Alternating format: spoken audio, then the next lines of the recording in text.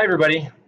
Welcome to Shark Dissection. I've been watching people pop up and I've seen some familiar faces, which is really nice.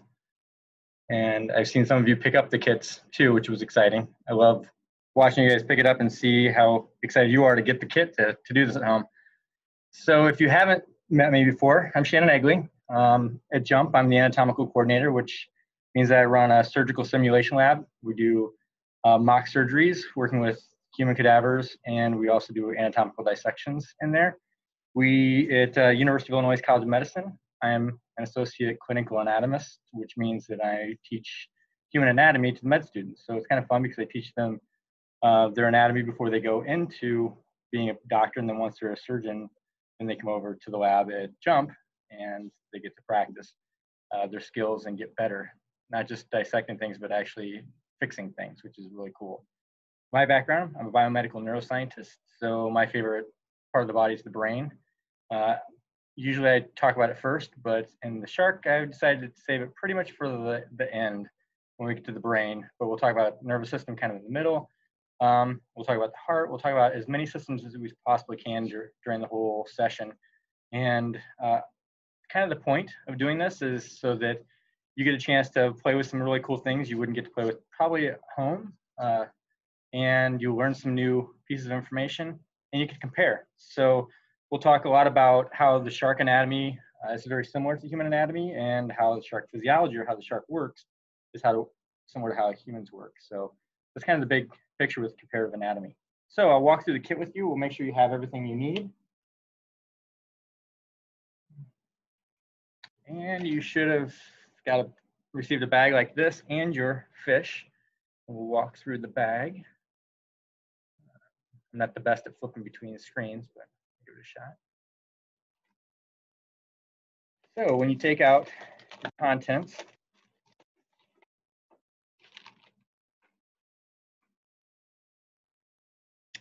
first thing you should find is the big bag. It might be a big clear bag, it might be a big black bag. It doesn't matter. That is going to go on your table like a tablecloth. So go ahead and open it up.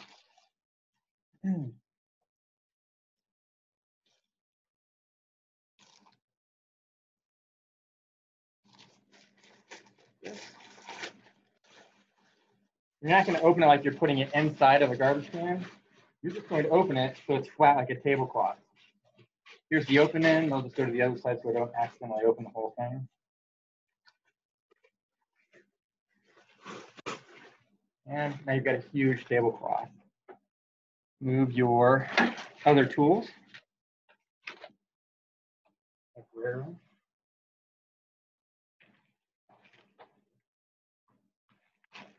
And lay this flat. So it's double layered right now because at the very end of this is going to be the easiest cleanup ever. I feel like I should eat supper this way because I make a mess when I eat supper, so I should just lay a garbage bag down on the table, put my plate in the middle and everything, and at the end I just wrap the bag over my food plate and whatever's left, throw it away so I don't have to clean anything.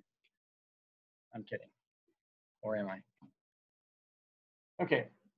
Then take your entire tray and put it right on top of the black bag. Back to where we were.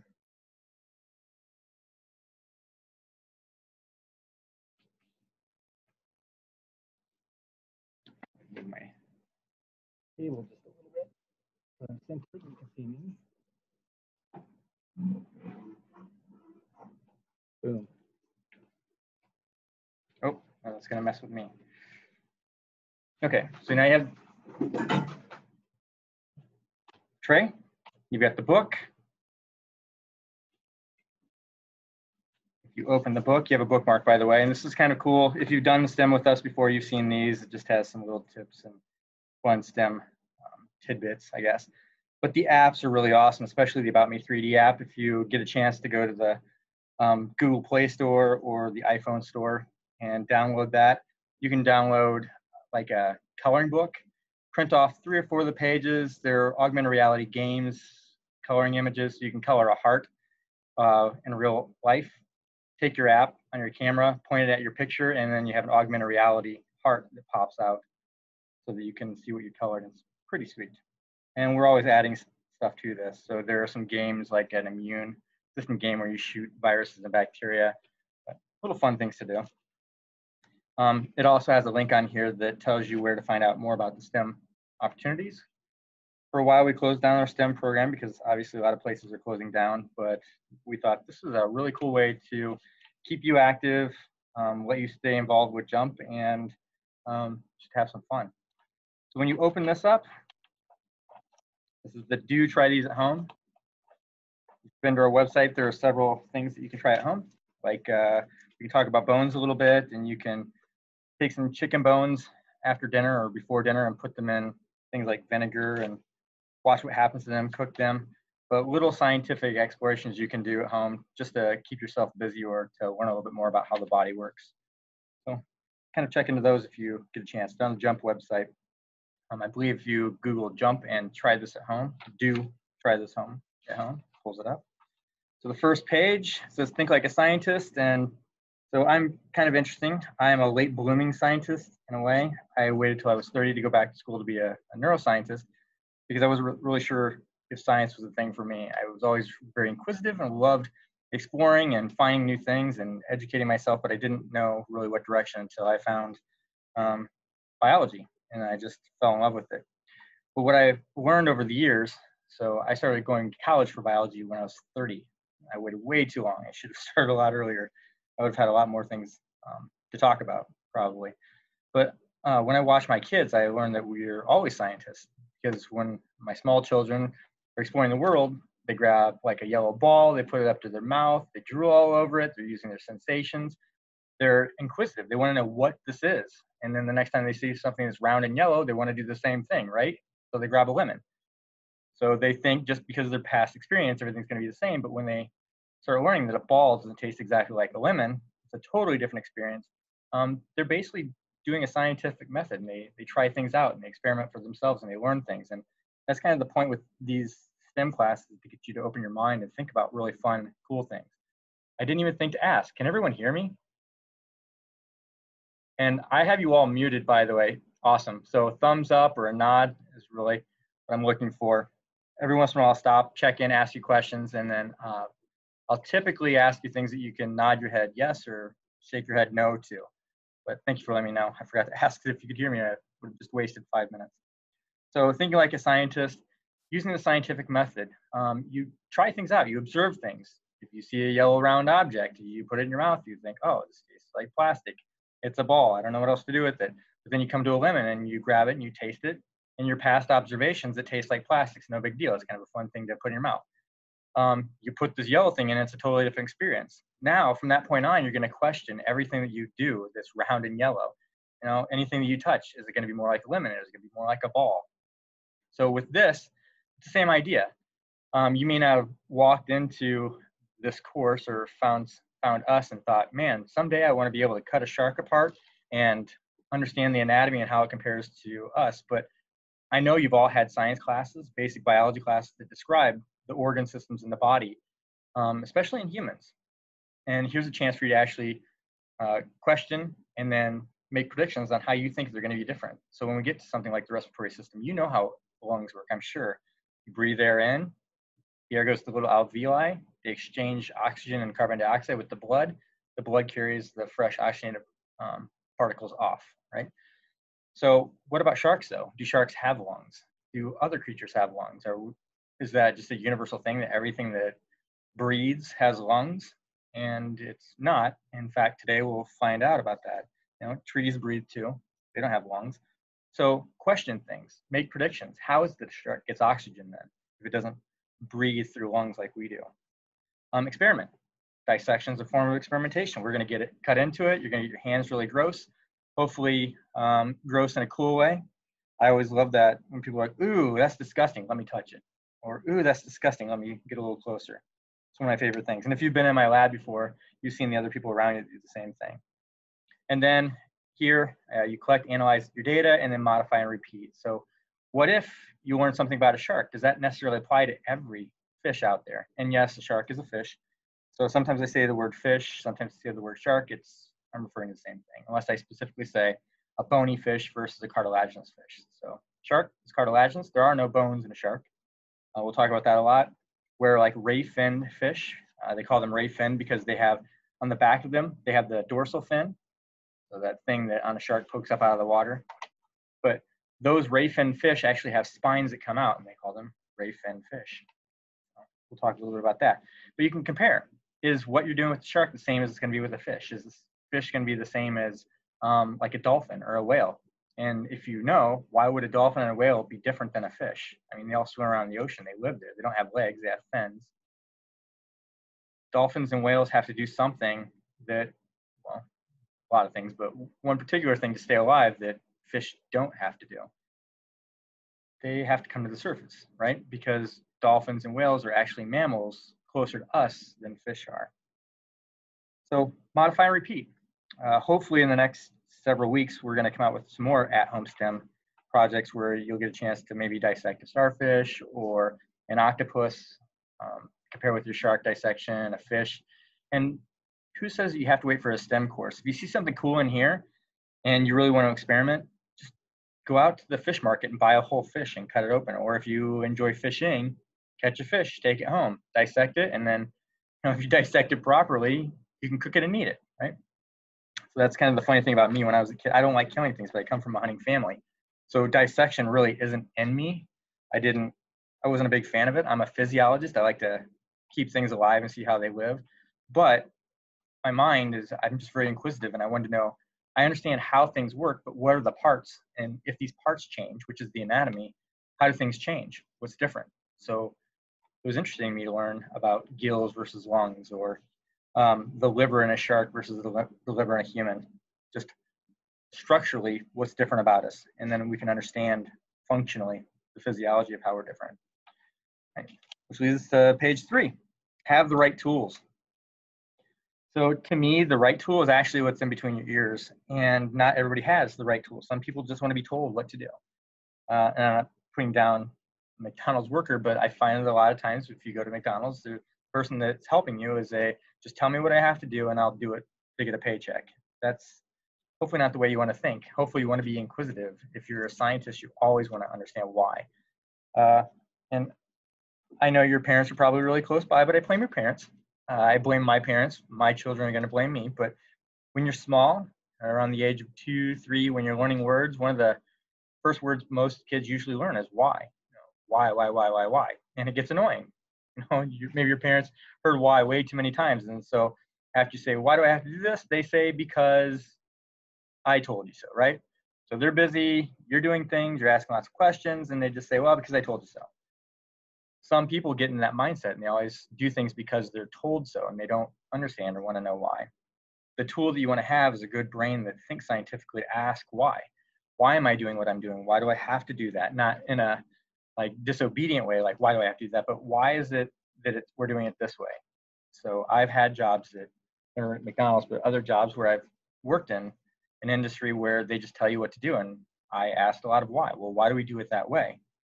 And if my boss couldn't answer why we do it that way, I went to his boss and I would ask. And this is where I ended up. That's just the scientific method. Why? Why does it work that way? So we're going to talk about why a fish breathes the way it does. We're going to talk about why the fish heart only has 2 chambers where a human heart has 4. I mean, there are reasons. It doesn't just accidentally happen that way. There are reasons that it happens.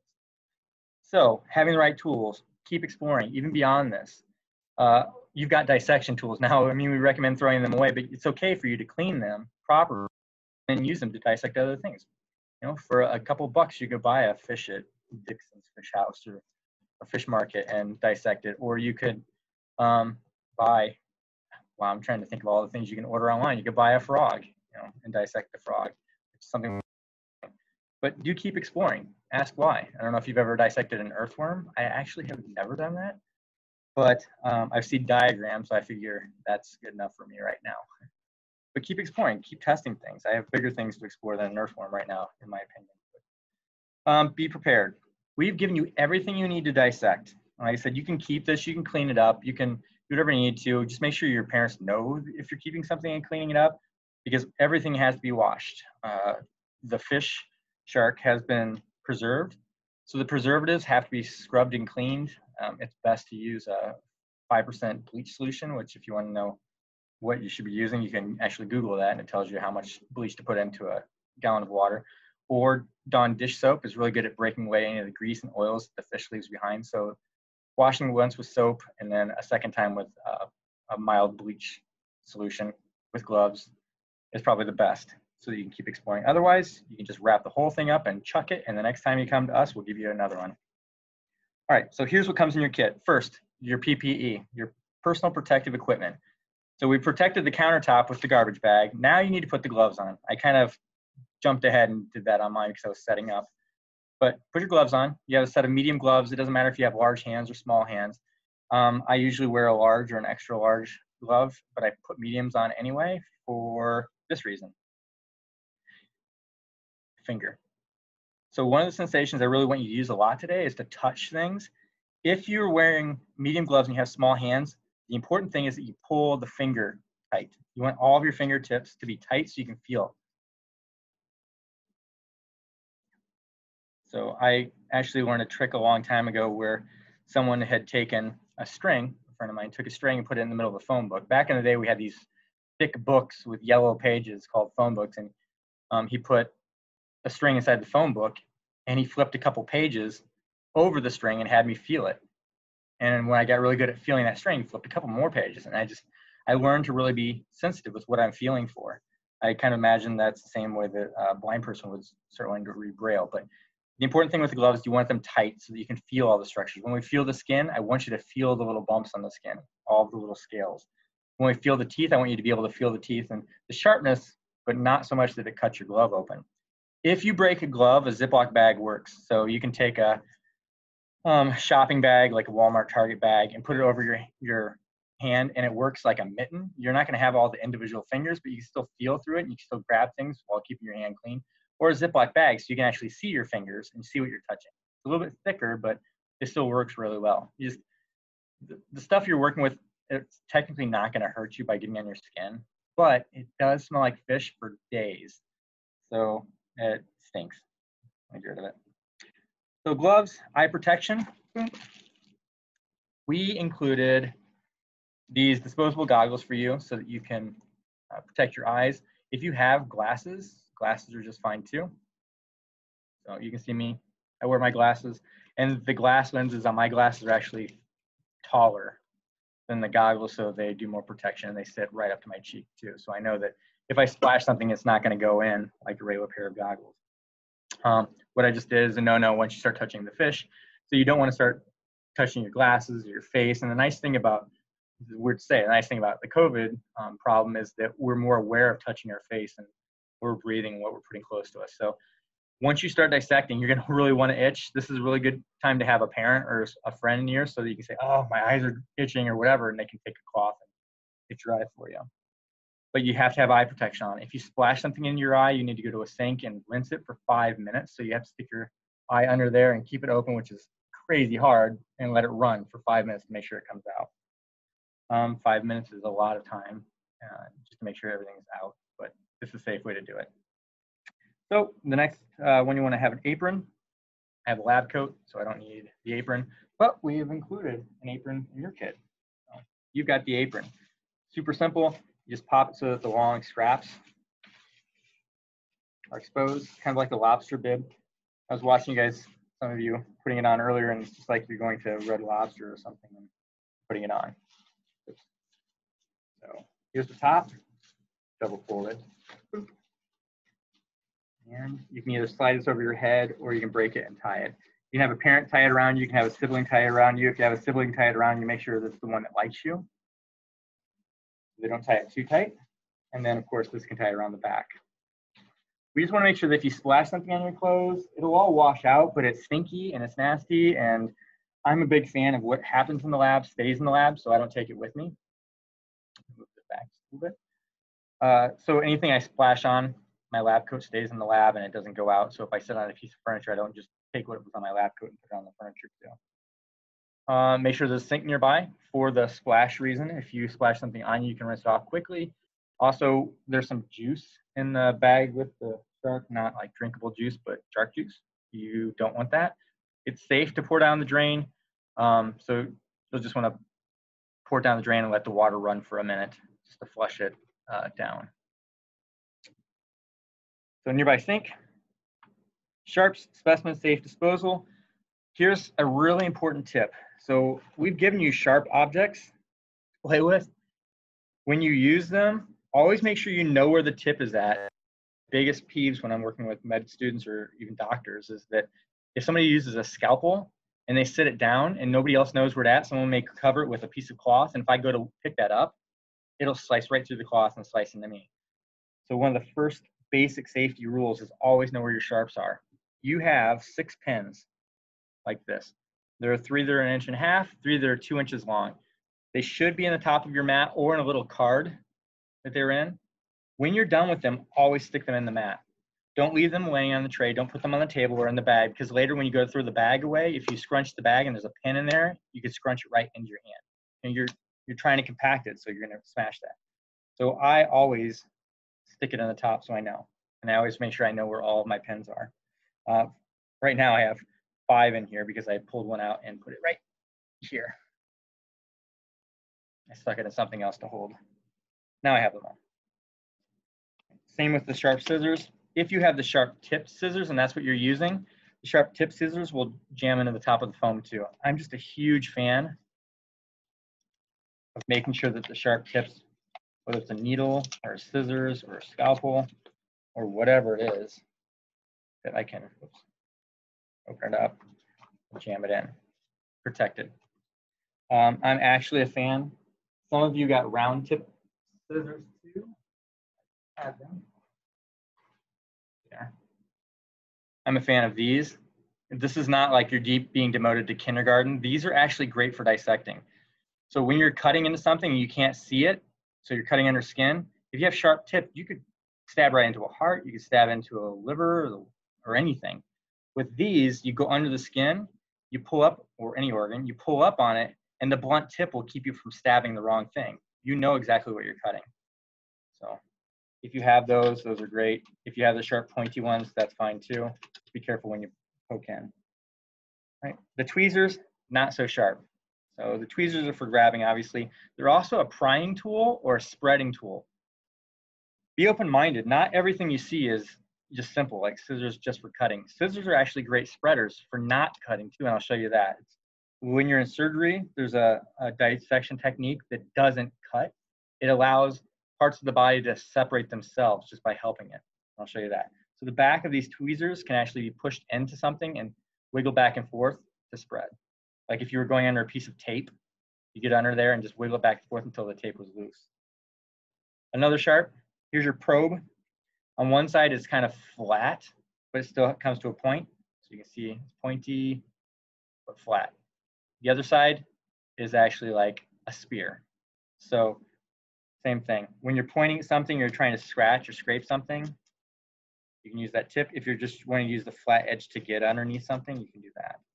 Again, I stab it into the foam. I want to make sure everything is sharp and all my tools are right here so I don't have to go digging around. You have a pen. The pen's for writing in the book, for taking little notes. There are a couple things I'll have you write down. It's going to get really messy. Just throw it away when you're all done. It's not a big deal. If you really want another clean pen, just get a hold of me and I'll get you one. Okay, so sharp, specimen safe disposal. When we're all done with this, we have this bag that one smooth technique. We'll reach into the garbage bag, we'll grab the tray, and then just pull the whole garbage bag over it and throw it in the trash. Boom, done. Super easy cleanup. And then the last thing there for safety, always have an adult within shouting range or eyesight. That way, if something goes wrong, you can get help right away. If I'm doing anything that I'm possibly risking my own safety in the lab, I don't do it alone. I always make sure that I'm on speakerphone with somebody, or I'm actually in the room with somebody, even if they're doing something else. And in fact, right now I have somebody watching me from behind a mirror, just in case something goes wrong. Okay. So make sure you're safe.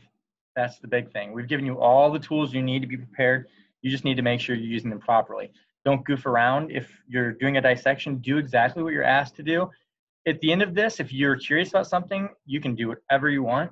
But as we're going through the techniques to make sure that we're all on track and we're all seeing exactly what we need to see, just make sure that you're following the directions. Don't cut anything that you're not asked to cut. Don't jump ahead. Don't over stab something just because it's fun and cool to stab a shark. If you really want to do that, do it safely after We're done with this dissection. So again, the kit materials, you have the manual we're looking at right now. You have the dogfish shark. So originally we were doing baby shark. I know that just saying that probably makes you think of that song. But the baby sharks were only about 4 to 6 inches. So we got you a mommy shark or a daddy shark. It could be either. So there's your shark. It's in a big garbage bag, and then there's a bag inside of it just in case something leaked. So for now, we're going to put that up the top until the time that you're supposed to have it. So baby shark is not quite right. It's just a dogfish shark. And it says right in the name, dogfish. It's a fish. They call it the dogfish because when fishermen had observed them swimming around, they swam in packs kind of like dogs. They're like, hey, look at that. They're just like dogs. Cool, it's called a dogfish. Science isn't always super technical. And I'll hopefully help you understand that when we start using anatomical terms. A lot of the tough anatomy with the human body is actually not that tough if you learn a couple words, right? We got our PPE, gloves, goggles, and aprons. You need to have it on. In fact, I should button my lab coat while I'm thinking that, because I do splash. In fact, if you see the white cloth down here on the floor, it's because the last dissection I did earlier, I wasn't paying attention and I dumped fish juice on the floor, on my shoes and everything. My dog and cat are gonna go nuts when I get home today. Dissection tray, you have a steel pan. 13 inches long, your fish is going to be approximately 22 to 24 inches long. So it's not a perfect fit.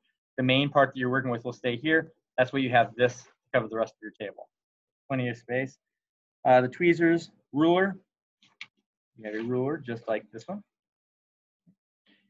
It's accurate to length. It's paper, so it's very disposable. Don't worry about it. We're going to measure in inches and in centimeters. So if you don't know how that works, we're going to walk through it. You have the probe. You have the pens. You have, I said, the tweezers already, and then the scissors. Yeah, scissors on there. And a table cover, which is also your disposable bag. So everything in that should be in there. We changed the size of the ruler because the fish got bigger, so we didn't need that little one. And then we changed the 2 toothpicks to a bigger, thicker, better probe. And then the goggles are also better because they clean your face better, so they're safer. Okay, so jump steam at home lesson number 1, shark autopsy. There's that baby shark again, but there are a couple problems with this. First, it's not a baby, and second, it's not an autopsy. So I thought it would be really cool when someone asked, so what should we do? What can we do with STEM now that we're not bringing people? And I said, let's send stuff to their house. Let's do a forensic autopsy. So technically, auto means self. So when they're talking about an autopsy, it's talking about someone cutting their self apart. And not like you're going to cut your arm with something. It means humans cutting apart humans. So when they're dead, not like a homicide type of situation. But an autopsy is when one person cuts another person open. That's not what we're doing today. We're not cutting humans. We're actually cutting humans or animals, but we're not all the same. So if you cutting any other animal apart, it's called a necropsy. Down here, whoop. It's not an autopsy, it's a necropsy. Forensic autopsies are there to find out what happened, what was the cause of death. So in a suspicious young person died, they do a forensic autopsy to find out why that happened. Necropsies are done the same way to find out why the. So actually, I'll ask you, I was about to tell you as an example, but look at this down here. So think about it. What kind of doctor do you think usually studies the death of other animals? So a mortician would study the death of human animals. Who would study the death of all other types of animals? Think about it a second. Well, what type of doctor studies animals or practices on animals, works on animals, does surgery on animals? It's a veterinarian, right? So veterinarians actually perform necropsies all the time. Why would it be important to learn why the animals die? Why would it be important if you were a park ranger and you suddenly started noticing that lots and lots of raccoons are dead all over the place? I like the answer, yeah, exactly, to prevent the death. So if these raccoons are starting to die in abnormal numbers, you want to know why. So they would take the raccoons to a veterinarian and they'd find out what was going on. So it could be a new virus or a new bacteria, or it could be, poachers or something, or somebody just killing the animals for what they call fun. So we want to find out what's going on. It could be just like we're dealing with the COVID situation. It's a new strain of an old virus. It could be some form of a rabies virus, right? And then we want to know if it's just isolated to raccoons or if it's going to spread to other animals. So it's really important to learn why the animals die so that we can prevent the deaths. Exactly. All right. And thank you for the participation. I don't mean to make you touch your keyboard and get all gross stuff on it, but if you're willing to do that, I appreciate it. I like that you're giving me feedback. Okay, so our fish today is the dogfish shark. We already said that. Sharks are one of the most primitive creatures on the planet, and I put quotes in primitive because they're really well developed. They're not like primitive as in barbaric, you barely understand things. Sharks are pretty intelligent creatures. And we know that just by observing them. Sharks can learn. They can behave differently. It's not just instinct. They smell blood and they attack. They can hunt. They can do a lot of things that show that they're intelligent. In fact, their brains, if you're a hunting shark, your brain is bigger than just a regular bottom-feeding shark. So we know that they have more developed brains. So they're not so primitive. They're vertebrates just like us. So when you look up taxonomy, which I hope you had a chance to get the pre-lab kind of stuff, it's not something you had to do, but it was just kind of fun to go through. But there's some things on taxonomy that show how similar we are and how different we are too. So one of the things that you and sharks have in common are we're vertebrates, right? We have a vertebra, we have a skeleton. Even though their skeleton is cartilage, ours is bone. We still have those similarities. So if you have a chance to look up the difference between human taxonomy and shark taxonomy, it's pretty cool how much we have in common. And today we'll cover a lot of those things that are very similar. They're cartilaginous fish, which puts them into a special group that there are about 1,000 species of, and they're not all sharks. There are other fish like lampreys, which interestingly will feed off of sharks because they suck to the side of shark and clean the shark and actually can suck the blood off a shark and stuff like that. But as far as sharks go, I've heard debating numbers. There are at least 400 different sharks. I've heard over 800 actually when you look at some of the groups because there are 8 to 10 under the special group. So this is also interesting. Sharks are usually ectothermic, which means that they adapt to the environment around them. They're cold-blooded. Not all. In fact, your shark is not cold-blooded. Yours is endothermic. So endothermic means that they create their heat within. Endo means within. Thermo is referring to heat. Ecto means surrounding or the environment. So endothermic sharks have to have a way to heat up their body just like you do. And they have a special mechanism they've evolved. Tuna fish actually have the same one. If you've ever eaten a piece of tuna, they slice it across the fish and there's a really dark red area of meat. That's a special muscle that's full of blood. When you get cold, you have muscles, and none specialized that are just doing this, but when you're cold, your muscles shake really fast. The blood goes through the muscles that are shaking. That blood is hot because the friction in the muscle heats it up, and then boom, it goes back to your heart and to the other parts of your body to keep them warm. So if you just put your feet in cold water, your upper body starts shaking to warm the blood to push it down to the feet to keep your feet warm. Endothermic sharks work the same way. What's scary about that is we usually think about sharks being isolated to certain places. They migrate, but we know the patterns that they usually migrate to. An ectothermic shark usually stays to very similar areas that are the same temperature water so that its body can function properly. It's just like you. If you're in cold water, you don't move very well. Warm water, you just want to keep swimming around. So they stay in water that's comfortable. But some endothermic sharks can actually swim in fresh water, and they'll swim up rivers. So if you look at a map of the United States and follow the Mississippi River up from the Gulf of Mexico, bull sharks have been known to swim into fresh water to lay babies because they're protected that way. And there's a lot of freshwater fish that are easy to catch. So bull sharks have actually swam all the way up the Mississippi River, up past Missouri and into Illinois, and they've gone into the Illinois River. So bull sharks, which are one of the more aggressive sharks, have actually been in Illinois. I couldn't find anything about Peoria itself, like Lake Peoria or anything ever having a bull shark in history, but it's kind of scary that they can get this far up here.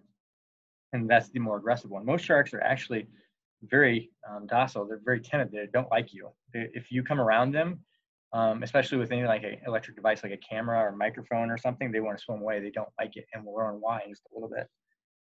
Right, so here's what I really want you to think about. Even though they spend their entire life in water, they breathe oxygen. They share a lot of features to land, similar land animals. If you watch the pre-lab about the sharks that can walk on land, and you can tell when we look at their skeleton, their shapes, how we're very similar, even though they don't have legs and we don't have fins.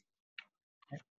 Last thing before we actually start getting into the cool sharkness, these are terms that you really need to get familiar with. So external examination, when you're looking at the shark, there are some basic terms. One is dorsal. We'll use that a lot. Dorsal means the back. So anything that's towards the back of the fish, shark. So if I hold the fish and I have a fin back here, guess what we would call this fin? It's the dorsal fin, right? Because it's on the back. So these anatomical terms are more than just describing like directions, like left and right, or north, south, east, and west. They're actually for labeling too. So we can give you a word on the body and you can find it on your own. And that's why I say that human anatomy is actually not as bad as people make it out to be. I get a lot of med students, which I love and appreciate, and all the ones I've gotten to know, but sometimes, man, they can be so whiny about anatomy, like, oh, so tough. I don't get it. Just learn these basic terms and a lot of things fall into place. So first one on a fish is dorsal. We don't use this term in humans except for on our brain. Totally different thing. So dorsal means towards the back. Ventral means towards the front. So if you were using it to describe an animal, dorsal is its back. Ventral is where it ventilates or breathes through. Like this guy, there's his nose right there. I guess I shouldn't be sexist and call it a him, I don't know yet. But there's its nose right here. It ventilates on this side. So this is the ventral side. Even if it were breathing through the mouth, ventilates on that side.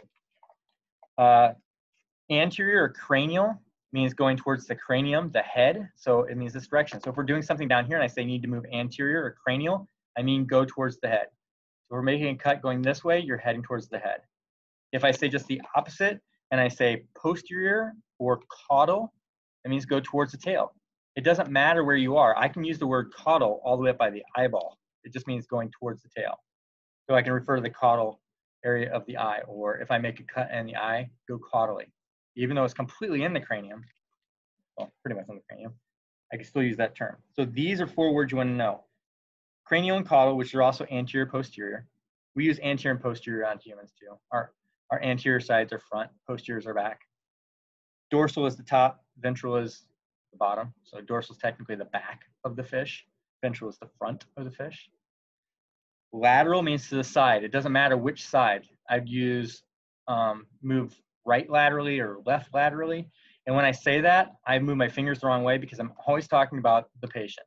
So if I say you're going to make a cut laterally to the left, it looks like you're going to your right, but it's always the patient's. So if we describe the heart and we say the bulk of the muscle in the heart is actually pointing to the left, we mean the left side of the human or the patient. We say something's pointing to the right, it's the right side of the patient. Medial means something towards the middle. So if I say you're going to start a cut by the dorsal fin and you're going to move, it's a bad example. So we'll go out here. This is the pectoral fin. So the pectoral fin's over laterally. It's as lateral as you can get on the fish, all the way to the side. And I say, we're going to start at the pectoral fin and move medially. That means you start right here at the corner of the pectoral fin and you move towards the midline, the middle of the shark. That's medial. Okay. These other ones are kind of fill-ins. Proximal means closer to the center. Distal means further. Not the same as medial. So if I have my arm out, let me just do a visual. Got to find a way to switch faster. So if I'm talking about my arms and I'm holding my arm out like this, I can be holding my arm up like this or down, and I'm still using the words proximal and distal. Because if I'm holding like this and I'm moving towards the midline, I'm not really moving towards the sides. I'm moving straight down. So if you're referring to a fin or flipper or tail fin or our arms and legs, you're going to use proximal and distal a lot more. So if something is proximal, means it's coming closer to the body. My elbow is proximal to my wrist. So it means it's closer than my wrist. And you can flip those words around. So if I say that my wrist is distal to my elbow, it means it's further away from my body, my elbow. And it's all perspective and how you use it. But if you ever read a medical chart or you open a medical textbook and they describe things like that, they always use these terms because these are, it's like me telling you, go run that way and turn right. I mean, it's super vague. If I want you to do something, I'm going to tell you exactly how far to run, and I'm going to tell you when to turn right and which way is right. So I'll tell you specifically north, south, east, west, X number of blocks. The next ones are superficial and deep. Superficial means closer to the surface of the body. Deep means closer to the middle, like guts of the body. And you can use this for skin. So we have a superficial layer of skin that you can see, and then we have deep skin, which is millimeters, not even less than that, a millimeter below the superficial skin, but we call it deep, and it's still not all that deep. So superficial means make a cut towards the surface. Deep means you're going to go way down inside, right? Or at least inside somewhere. And the last one, the plane. So a sagittal cut means if I were to cut you right down the middle, like this, and split your left side from your right. I don't know if the image is backwards for you, but if I split your left and right apart, if I cut the fish right down the middle, so I had two mirror images of the fish, that's sagittal. Transverse means across. So I think transcontinental railroads that go transcontinental across the continent, right? So transverse means I'm going trans or across the body. Frontal is a tricky one because frontal, if this were a blade and I took it like this and I ran straight down and I cut from this ear to this ear, but kept going, and I separated the front of my body off of the back of my body, that's a frontal plane. So we're gonna make some cuts today and we're gonna use those terms. I just want you to be familiar with those. And I'll remind you the first several times that we use technical terms, what they mean, so that you're not totally stumped. But if you're going into any kind of biology, you really have to know all those terms. Human, animal, doesn't matter, other animal. All right, now it's time to open the fish. So open, examine, label. We're gonna open it. Before you open, if you look, there's juice in there, right? So, in fact, mine has a big pocket of juice right here. When you open this, before you go anywhere, you're gonna take your scissors, go to a sink or go to somewhere that has a drain. The chemical that's in here is called, well, part of it, it has a little bit of stuff called formalin that's like formaldehyde. Formaldehyde you've probably heard of because it preserves things. Formaldehyde can be pretty nasty smelling, so nowadays we use formalin or other not so nasty, stinky stuff. There's so little in it that it's actually safe to put in a drain and then flush down for like a minute with water. When you open this though, make sure you have controlled spill. So I would open it at an end. Okay, I just let the juice go down. You can open at the fish's head end, you can open the tail end. You're gonna cut across here, and then you're gonna flip it up and dump. Don't let the shark come out, just dump it all out, all the juice out. You can see my juice is already starting to flow down. Dump it out, let it rinse down. Bring the whole bag back so that any of your spill was inside the sink or still in the bag so that we can spill right here in our controlled spill zone. So I'm gonna let you do that for like a couple minutes and I'll watch for you to come back. But go open up your bag, pour it, bring the bag with the fish back, and then we're gonna put the fish on the table.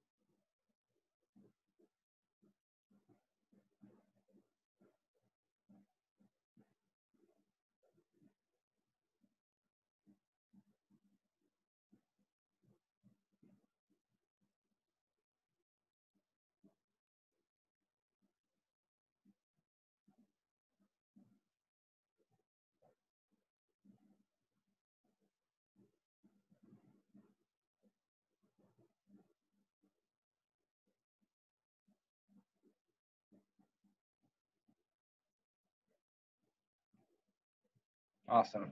So it looks like most of you are back. I can't see everybody's video.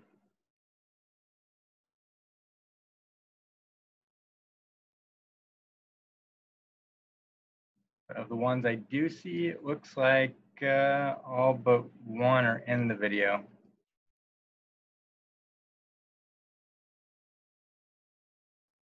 Great. Cool, so let's get going. They can catch up. This is pretty easy. We're gonna do some labeling. So whoops. This is the sheet that I'm working with.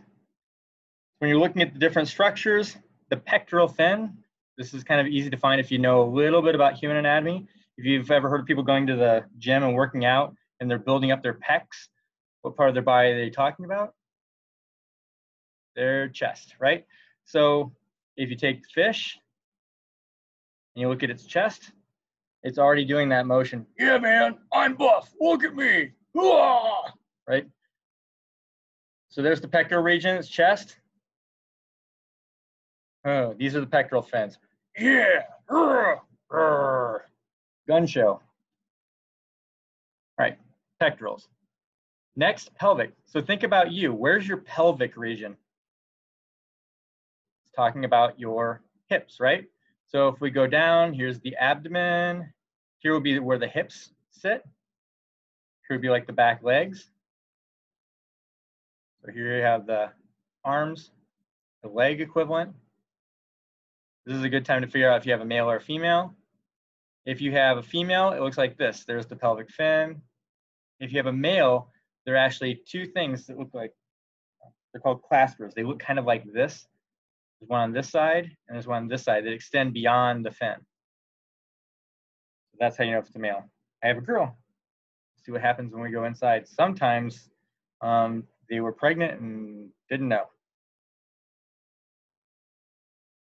So pectoral fins, pelvic fins. Where will we find a dorsal fin? By the way, dorsal fin is probably one of the two most famous things about sharks, right? Dorsal fins are the ones that stick up out of the water when they're coming along. Dun-dun, dun-dun, dun-dun. Dorsal, right in the middle of the back. Dorsal fin pokes up. You should have a cut here. Should, I know you do. I know it's a safety thing. So they also call this the spiny dogfish shark because there's a spine that comes out. You can kind of feel where it was. It feels like a needle right here or a bone. But the spine would come up and go right above the dorsal fin. It has a toxin. It's actually a poisonous toxin, not poisonous to us. It's just toxic. So if they left it on here and you poked it into your finger, it would hurt. It'd be like a splinter that just keeps itching and itching and itching because it irritates your skin and your muscle. So it's more protection against other sea animals that come down because the dogfish shark, it gets to be 39 to 49 inches. It's not a huge shark. So we're talking like 3 to 4 feet. That's it. It's biggest. Sharks grow their entire life. So they'll grow to about a little under 3 feet, and then they grow little by little for the rest of their life. They don't stop. They don't have bones like we do. That at puberty, at the end of puberty, your bones lock into place and you'll always be at least that short. So it doesn't matter if you're 6'4", you're always going to be at least that short the rest of your life. Later in life, you'll start shrinking a little bit, but you're never going to grow taller. So the dorsal fin is one of those most famous things about the shark. The other most famous thing is probably the mouth and the jaws. Right? Caudal fin. So we have pectoral, dorsal, pelvic. Caudal means back here. So if you look, and this is kind of tricky terminology, most fins are paired. Here you have a pair. Here you have a pair. Here you have a pair, but technically they don't consider these two a pair, even though these are both dorsal. We call this one the anterior dorsal, so we must call this one the what? Posterior, right? Posterior dorsal. You could use the words cranial to describe it, but that's not the technical term, and then this would be caudal. So this back one, the caudal fin, is all the way in the back. And you can see there, I don't know if there's at least a dozen different shapes for the caudal fins. Some of them are the same length on the top and the bottom. Some have a really long one. There's one shark that has a super long one and it uses like a whip to snap, kind of like shock its prey. but these are more for like quick propulsion and steering when you're moving it. So those are the main fins. Next, lateral line. The lateral line is really important. You can see it's like a light gray line that goes all the way along the side. The lateral line goes the entire length of the shark, and it's there as an extra sensation that we don't have. Kind of. And I'll explain that a little bit more later. But it's a pressure receptor. So that if a shark is near something over here, water waves from the pressure movement from that thing, so if it's a little fish swimming here, the fish sends out waves in the water even if you can't see it. So the pressure changes on the shark feels it there, and then it can circle around. This is one of the big benefits of a cartilaginous skeleton is the shark can do a U-turn in no time. You've probably seen sharks that do circling around their prey. They're feeling where their prey is along the lateral line. They know. And as they keep circling, they know how far they are away from it. And if it tries to move out of that, they can dash off after it. So it's almost like they play with their food. And they're intelligent. They may be playing with their food. That's the lateral line. We'll talk about more later. The gills, right here. So another thing that makes this different than a bony fish, so the ray fin fishes that have the rays coming into their dorsal fin, is that ray fin fishes or bony fish have an operculum. It's a covering. It's almost like a bony structure that goes across their gills to protect their gills. Another thing they could do, and you've probably seen this when you watch fish, is they move that thing, almost like they're breathing with it, because they are. They're using it to pump water in and out of their gills. So a regular fish that we consider fish, bony fish, can stand perfectly still, and they'll sit there with their fins going around in circles, waving. They'll fan this thing to breathe back and forth, and they can sit and stare at the aquarium right at you. Still, sharks can't do that. Sharks have to always be swimming because sharks can't float, right? Some people say sharks always have to swim because otherwise they'll drown. Actually, they just can't float. They can't float in one place. If they stop moving, they sink right to the bottom because a shark is missing something called a swim bladder. So if you were to cut down the lateral line and go deep, there's actually a tube, a hollow tube inside the fish that's full of air to help, like a floaty device, to help it with buoyancy. Sharks don't have that. So they have other methods to help them kind of float a little bit, but not completely. Like they have a lot of oil stored inside, and we'll show you that too, to help them float because oil is lighter than water. But it's still not a great floating device. So sharks have the gills that have to have constant water running over them. They don't have the operculum. So when they swim, water comes up through the mouth, goes through, out the gills, and is constantly bringing fresh water over the gills. The next structure is called a spiracle. Like this, there it is. Some people think that's an ear hole. Sharks don't have an external ear hole for hearing. They have a little tiny hole that you can barely even see. In fact, I have a hard time seeing them when I look. But the ear hole is just for water to go in and out of the ear, just for pressure changes. But the spiracle, if a shark has it, great whites don't have it. So great whites have to constantly be moving to get water in through their mouths and across your gills. If you see a spiracle, this shark can slow down, and it can actually use its cheeks. It puffs its cheeks out like a chipmunk, sucking water in the spiracle. So it sucks it in, and then it squeezes its cheek and pushes the water through its gills. So it can suck it in, push, suck it in, push. Bottom feeding sharks, the ones that like to hang out on the bottom that actually don't care about swimming because they're laying on the bottom, you'll see them puffing away real fast. They puff up their cheeks and blow, puff, blow, puff, blow. They're actually breathing that whole time. Okay, so spiracle, gills we got taken care of. The eyes, pretty easy to figure out. The eyes in a shark are actually more like a human eye than any other fish, and we'll talk about that too. Like for instance, they have pupils that work. Other fish just have wide open pupils all the time. Lateral line we talked about. Nostril, or a nair, they don't technically have a nose. We call the front part of the shark up here a rostrum. It's not like your nose. It's not a hollow cavity that you breathe in and push the air back. These little nasal nairs are closed, or we call them blind-ended, because they don't go anywhere. This nostril kind of lets water flow in, brings in particles, and then pushes it back out. Same thing. This one flows in, pushes it back out. So when a fish smells something, or a shark smells something, it has super strong sense of smell. It can smell a tablespoon, just a drop of blood, and one side of an Olympic swimming pool from the other side of the swimming pool, and go right at it. because little particles of that blood spread out in the pool. So when the shark gets closer to the dense source of particles, it knows it's getting closer to the prey that's actually doing the bleeding. Bloodhounds are exactly the same. When they smell a rabbit, their heads going back and forth smelling. They smell over here, there's not a lot of particles. They smell here, there's a lot of particles. So it must have gone this way. They go, smell here, not a lot, right there, go that way. And they keep moving until they get the higher density of particles, or where the particles like rabbit's oils and stuff that rub off on plants, the bloodhound can follow that. Same with people oils. We don't think we're very smelly. It doesn't matter how much you scrub, a bloodhound can still smell you. Apparently, we're one of the smelliest creatures out there to other creatures. Sharks, they don't want to eat us. Sharks really don't care about humans for food. They usually bite us because it was an accident. And they take one bite out and they go, oh, this was terrible. And they spit it out. It's like when you have a box of chocolates and you into that one that's lemon filled, ugh, gross, and you spit it back out. You didn't know that until you took a nibble, right? Sharks are the same way. Most of their sensation is actually around their mouth. So when they bite into something, they're actually feeling it. Unfortunately, they've got a lot of teeth, so when they bite into something to feel it, they usually leave marks. So that's why you don't hear about a lot of fatalities from sharks. They're actually more lightning strikes that kill people than shark attacks that kill people. They bite and they're like, ugh, this is terrible.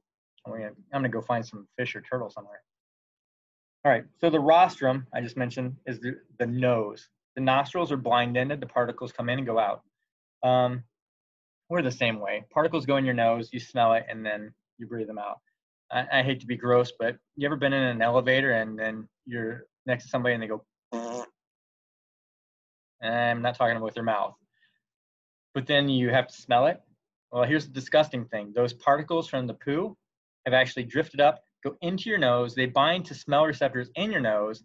Luckily, you can blow your nose and get them out of there. But if you don't blow your nose, the mucus in your nose will actually take it, those poo particles, and put them down your throat, and you end up digesting somebody else's particle, right? Same thing when you step in dog poo, and you're like, ooh, this stinks. Well, now the dog poo particles are in your nose. You ever have a friend that says, this smells terrible, smell it? How stupid am I? You just said it smells terrible. I'm not going to smell it. So anyway, careful what you smell, because those particles actually get in your nose. Cloaca. So we go all the way from the rostrum straight down, caudal, to the pelvic fins. If you open them up, that hole is called the cloaca. It's a common outlet for a lot of systems. Common not meaning it's in a lot of different animals. It is, but that's not what common means. Common means that these systems have a common passageway. So reproductive, this is where mating happens. This is where the babies, pups will come out of. The eggs can come out of there. Urination comes out of there. So after it filters this blood and pushes the urine out, it comes out the same hole. Feces comes out that hole. Really, everything that the shark needs to get rid of can come out that hole. There are other animals that are like that, like birds. We'll talk a little more about that later. But that's called the cloaca. It's kind of a unique feature. And then the mouth, of course, going all the way back to the other end. And you can open up the mouth with your fingers. You can see the shark's teeth kind of projecting a little bit. You can see how many rows you have. I've got one clear row in the front. Oops, cracked his neck. There's a second row and there's a third row. So mine has 3 rows on the top. And there's a row right there. There's a row right there. And there's a row in the back. 3 rows on the bottom too. So sharks can have hundreds of teeth at one time, and as one tooth pops out, typically they'll swallow it or just let it drop to the ground, but another tooth from another row will just slide into its place. So it never sees a dentist, never gets cavities, constantly turning over. So it's a lot like our teeth, just different shape, same structures. And then some sharks, when they swallow it, they actually swallow it on purpose because it can reabsorb the calcium and nutrients from the tooth for the minerals. So it's like harvesting its own stuff.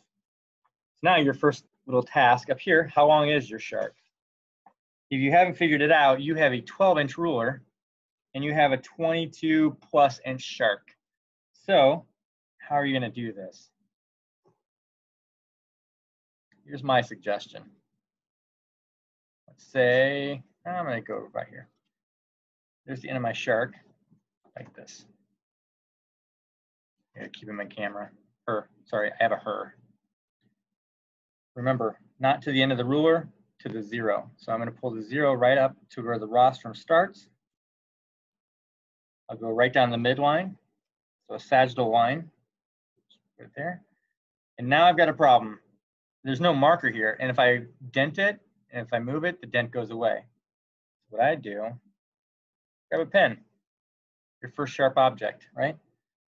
Go down, I will mark it, and it asks for what? Inches or centimeters? Look, always know what you're measuring. It says centimeters, so I goofed. Boom. Bring it back, starting at 0 centimeters right there, coming all the way down. I'm gonna take a pen.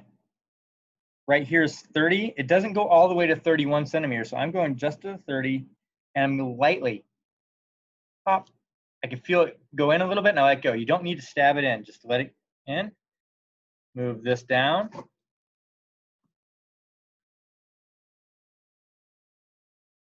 And do a second measurement. My shark is longer than another 30 centimeters.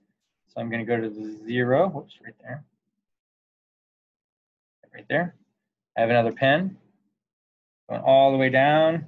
The broken tail is a little bit of length extra. So I'm gonna put that back together. I'm gonna stick that at the 30 pen. Pop, it's in. And then my last one. Whoop, oh no! Perfect, I can still see the hole.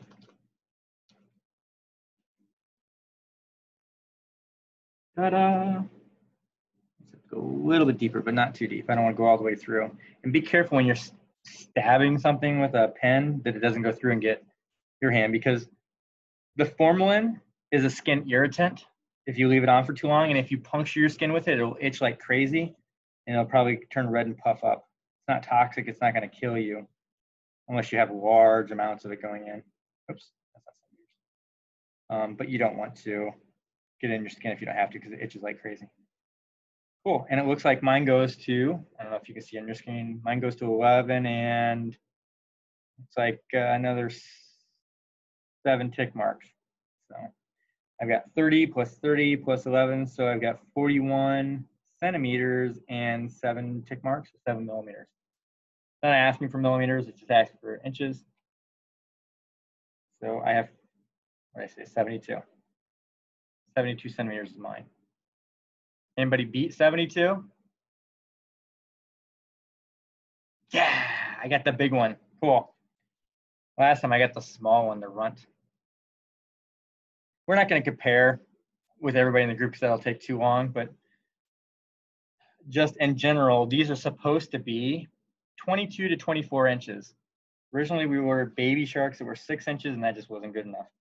So you can do one of two things. You can either remeasure into inches, or if you have a parent within shout reach that has a cell phone with a calculator, which is everybody, you can have them take whatever the length in centimeters it is, divided by 2.54. So for every inch, you actually have 2.54 centimeters. I learned that conversion right after high school when I worked in a factory and had to measure things all the time. Then I realized I didn't like working in a factory and I didn't like measuring things all the time.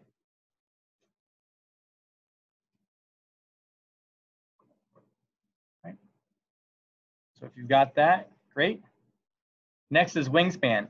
So I didn't mention this, but when I was talking about the fish that can stay still and they keep moving their fins around so that they can move backwards. You ever seen this fish go backwards and then they go forward like they're moving a car and looking for a parking spot? Sharks can't do that. Sharks have limited mobility of their fins.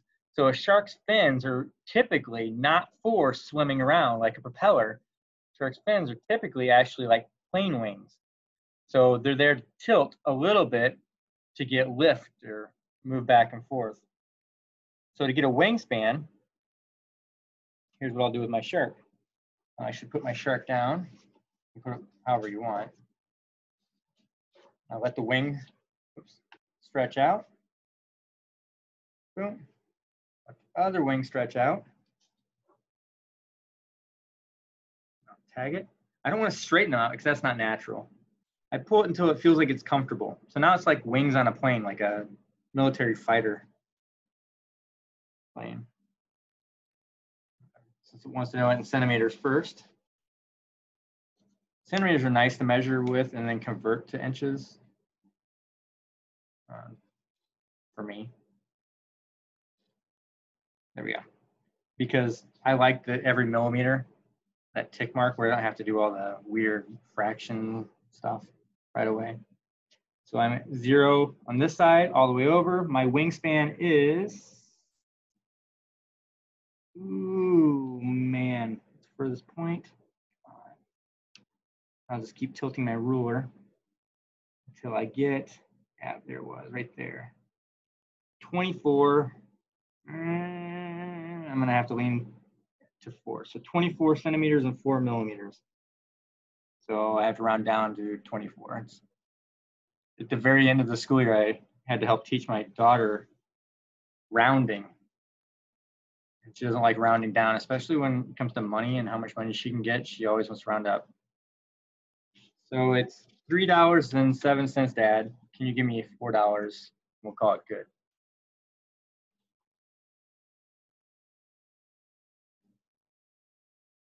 Right. Got the wingspan. Boom. Next. Systems. Now we're going to start digging in. So we're going to go one system at a time, deeper and deeper and deeper. Of course, the first one's the integumentary system. Shark skin is not the same as the skin on you or me. So our skin is actually a series of cells, individual little tiny cells, little living like organism type cells that bump into each other. So it's almost like a sheet like this. And if each one of these little squares were a cell, they just bump. Nothing can get through because we have special chemicals that glue that sheet together. And you can experience this if you get a sunburn and then it starts peeling. All those individual little cells are peeling off together. They're glued together. If you don't witness the peeling, you're still shedding those dead cells. They cause things like dandruff or dust bunnies under your bed or the dust in your bed. Most of the dust in your house isn't dirt. It's actually human cells. So that's pretty gross for most people. All that stuff under your bed, that's all you laying under there mostly, or your dog or your cat or whoever. Okay, so the shark skin's a little bit different. Shark skin's more like shingles on a house where they overlay each other, and they're not cells. They're designed like teeth. So when you think of your teeth, if you look up a tooth model, you've got the enamel on the outside. It's the pretty white. That's the hardest part of the body, is tooth enamel. These little scales have an enamel on the outside, just like a tooth. The inside, the part that gives it strength on the inside is called dentin. These actually have dentin in them too. In the center, you have a pulp cavity in a tooth. Each one of these scales has a pulp cavity. So it's not like a flat shingle. It's actually like a tooth, every single one of them. And you can feel them coming across. They're a little bit rough. If you take your finger back the other way, you can hear them. Use all your senses. Use your touch, feel things. Feel how squishy, how firm, how slimy, how scratchy, how whatever. Use your vision. Observe the colors. Observe how things compare. Listen.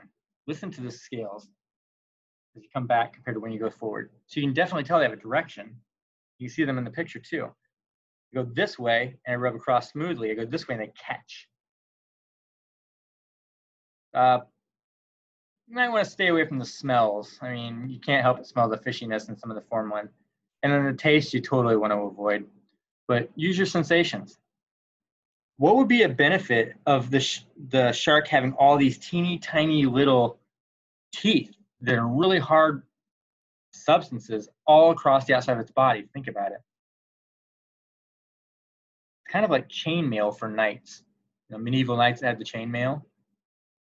They get attacked, they can resist a lot more puncture, right? So, and if you stuck the pin in, you could feel it. You have to push and push and then pop, it finally slides in between. I'm almost guarantee you didn't actually puncture a denticle, which is a scale. You went in between it and popped the skin, right? So that's one thing about the skin. The other thing is the color. If you look at the top, it's dark gray. It's kind of like one of the characteristics of most shark that we think of. Of course, if it's a bottom feeder, it's going to have a pattern, sometimes like a light brown that looks more like the ground. But the bottom is pale. The reason is it's a hunter, it's a predator, but it's also prey. So when you're a hunter, you're a fisherman, or a small shark, you're a bird, and the shark's underwater. As you look down, you look at the dark, deep depths of the water. everything looks dark. Gray shark's moving down deep in there, hiding, camouflage from you, right? But if you're its prey is typically below it. So it's swimming along, feeling the pressure for its prey. Prey down here is looking up out of the water towards the sun. So this is the view. Imagine that the white book is the sunshine coming down into the water. So it kind of blends in as it's swimming by, right? With this broken tail. But it's awesome because it's colored that way intentionally. It's not just because it has a nice tan on the top of it, and that's how they tan. Because as a predator, it needs the white. As prey, it needs the dark skin on the top. All right. That's the skin. And that's why it's colored that way. Next is locomotion, its ability to move, so its skeleton and its muscles. You can feel how dense this group of muscles going down the back are. Super dense, right? The reason it's like that is because when it swims, remember, the fins can't propel like a propeller like other fish do. It can't swim backwards, it can't swim forward with the fins. The fins are just for direction. So what it does, if it's shaped like a torpedo like this one, it has powerful back muscles along its tail that whip real quick, and it can wiggle along real fast and maneuver. If it's a fat, like a whale shark, a real big blubbery shark, it actually wiggles. It uses more of these muscles up here and kind of wobbles through the water, not moving super fast. So its locomotion, its design, a lot of its muscles are attached to bones just like we do. And bones, I said bones, cartilage, just like we do to our bones, but it also has a lot of attachments to skin, so they can help use the skin to pull back and forth like a sail on a boat. Use its skin, and the same thing with its fins. It's not just about muscle to bone or muscle to cartilage. You're the same way in your face. You actually have a lot of muscles in your face that don't attach bone to bone. They attach skin to bone, so you can smile or frown or open your eyes or look surprised and raise your eyebrows and things, right? So with locomotion, the skeleton's for support. It's also for protection. If you flip to the next page, you can see the outline of the skeleton. This is a dogfish skeleton. This is an awesome picture. It's actually somebody at Jump that drew some of these pictures for us just for you guys. His name's Eric, and he did a fantastic job sketching out a skeleton. The same thing, the people that put these together. So I wrote the material, and then our marketing department just went crazy and did this. It's just an amazing job that they did. So if you look at this skeleton compared to ours, you can see the heads, very similar. We have a cranium, they have a chondrocranium. The skull, I see people doing the Baby Shark song, great. The skull on us, hard, protects the brain. The skull on this, when we cut it open, you'll see it's still hard and protects the brain, but it's called chondro, which means cartilage, cranium, which means the skull. If you feel the neck on your shark, so you can feel that bony, hard skull. Here are the spiracles. If you move caudally and medially, you can feel there's the dense top of the skull. Wiggle your hand down a little bit and you can feel muscle. And you can feel its head. So it can shake no, it can go, yeah, oh yeah, I definitely agree. No, no, no, no, no. It's krill for dinner tonight. Right. Feel its neck. Later on, we're going to do the same thing. We're actually going to dissect separate the skull from the vertebra. So this is a good location now. If you follow down, even with the diagram, if you're looking, it has two arm-like structures, the fins go down. It has a hip, a pelvic region, and two leg-like structures. Of course, it has its tail coming off. We have something similar to a tail. Back here, we have the sacrum and the coccyx with the little bones at the very end. So you can look and you can see, compared to this guy, just where the bones are at. Right? You can see the rib line, just like this. You're not really going to feel the ribs so much, but when we cut in, you're going to see the muscles that go over the ribs. And then a big technique to use to find things is palpation. So if I want to find, like it just did with the neck, if I want to find something I can't see with my eyes, I feel for what I know. I can feel the dorsal fin. I can feel the vertebra going up. I can feel the base of the skull, and so I know the neck is there. So I'll palpate, and then I'll make my incision. Not yet, but soon. We do the same thing. Your doctor will feel different parts of your body to see if it's sore or tender. Palpitation is different. That's like when your heart palpitates, you have irregular rhythms, or it jumps weird like. Not the same. Palpate is to touch. Okay. We're going to talk more about the muscular system later when we cut into the body. And then let's go to the nervous system. Sensations. And then we're going to look at respiratory and cut in. So senses, 5 same senses as you. You know, if they say if you have a 6th sense, you have some extra sense. Where are most of your sensations at?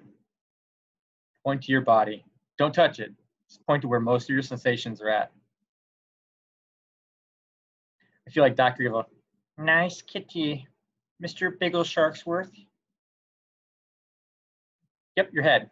Same with the shark. Most of its sensations are based around its head. It has some extra ones we're going to talk about, but when you think about things like smell, we already talked about smell. A shark's smell is so sensitive. When we cut in here, you're going to find a big bulb. It's a huge bulb called the olfactory bulb. All the receptors for different smells go straight to that bulb, and there's so many neurons coming out of it. It's very dense, going right to a specialized part of the brain, so it smells and identifies really fast. We're the same way. We have little tiny strips we call an olfactory bulb, but our smell is nowhere near like most other animals. We depend more like sight for how we hunt and do things. So there's your smell. Sight, the eyeball is a lot like our eyeball. This is a picture of a human eyeball. So when we get in there, you're going to see the different layers. There's one extra layer that a shark has that a human doesn't. It's called the tapetum lucidum. Right back here behind this yellow layer, the yellow in the picture is the retina. That's where you see your rods and your cones where light hits. It actually has a reflective layer that's like a mirror back there. So when light comes in, for us, it goes and hits the rods and cones on the retina, and we see our image.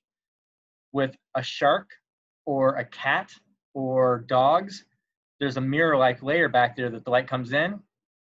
They see an image, but it bounces off the mirror, and they actually see it a second time. So they get at least twice the vision at night that we do from very little light.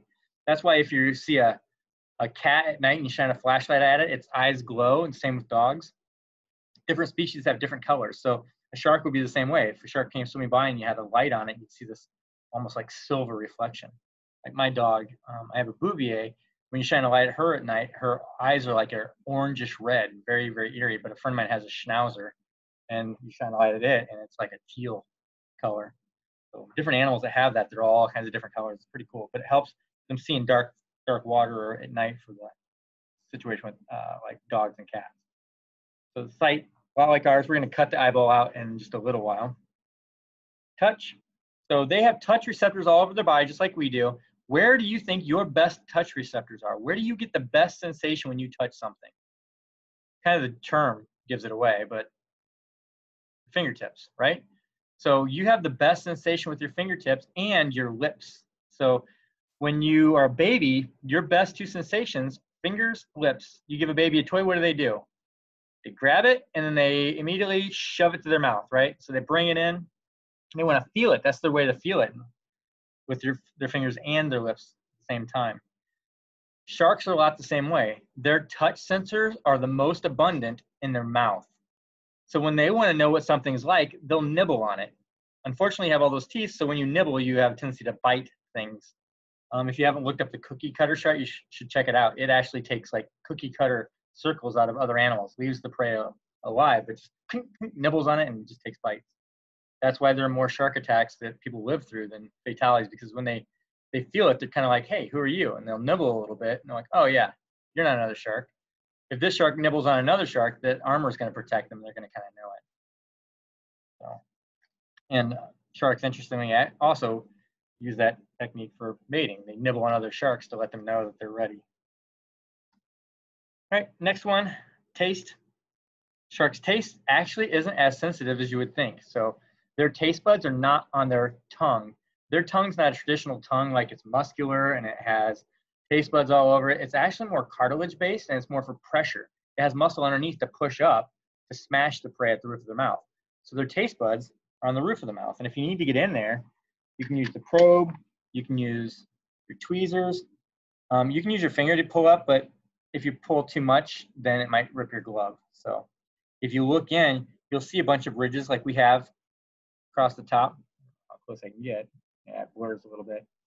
But you can also, when you feel on it, kind of like a cat, it has kind of that grippiness on the tongue. You can feel those too. We're going to cut the mouth open and you'll feel it later. So taste, not as sensitive as you would think. Right? Hearing, sharks are interesting. Their ears are completely internal. Ours, we have an external ear, a middle ear, and an internal ear. Sharks just have the middle ear, and they have a tube that flows down into the middle ear, just for water to circulate through. They use the water pressure to help them hear. We use air pressure. So air actually vibrates, travels into our ear. This is a funnel that collects that sound, shakes 3 little bones, incus malleus and stapes, and then vibrates our hearing mechanism that's in the inner ear. Sharks just skip all that. The water flows through, vibrates that inner ear, and tells them where things are at. But that's not it. That lateral line we pointed at earlier is a special sensation for pressure on the next page. But that pressure, it's not specifically hearing. It's not hearing it. It's detecting the movement changes in the water around them. So on the top of the next page, it says pressure. The lateral line is full of a bunch of little tiny pores that when water goes into it, there are hair cells inside of it that tingle. They move a little bit and they send tingle sensations to the shark. You actually have the same thing in your ear, little hair cells that aren't made out of hair, but they're receptors that wiggle. So anytime the shark's near something and it feels that movement of water pressure, it knows. Even if it can't see it or smell it or sense it in any other way, it knows. So sharks are also known, when they move, they send water away from them. The water pressure bounces off of rocks and comes back and hits this lateral line, and they know how close they are to a rock. What other animal sends out a signal, waits for that signal to come back, and then knows where it is in space? Think about it. I'll give you a hint. We name a superhero after it. Exactly. Bats. So bats use echolocation. They send out sound waves, bounce off rocks, trees, insects, comes back, and they know where they are. Sharks just move, and just their movement, they know their pattern. If that changes, they know there's a rock or a structure, so they can circle around. They can stay away from the rock, they can circle around, and if the rock stays put, it knows it's not alive. Right?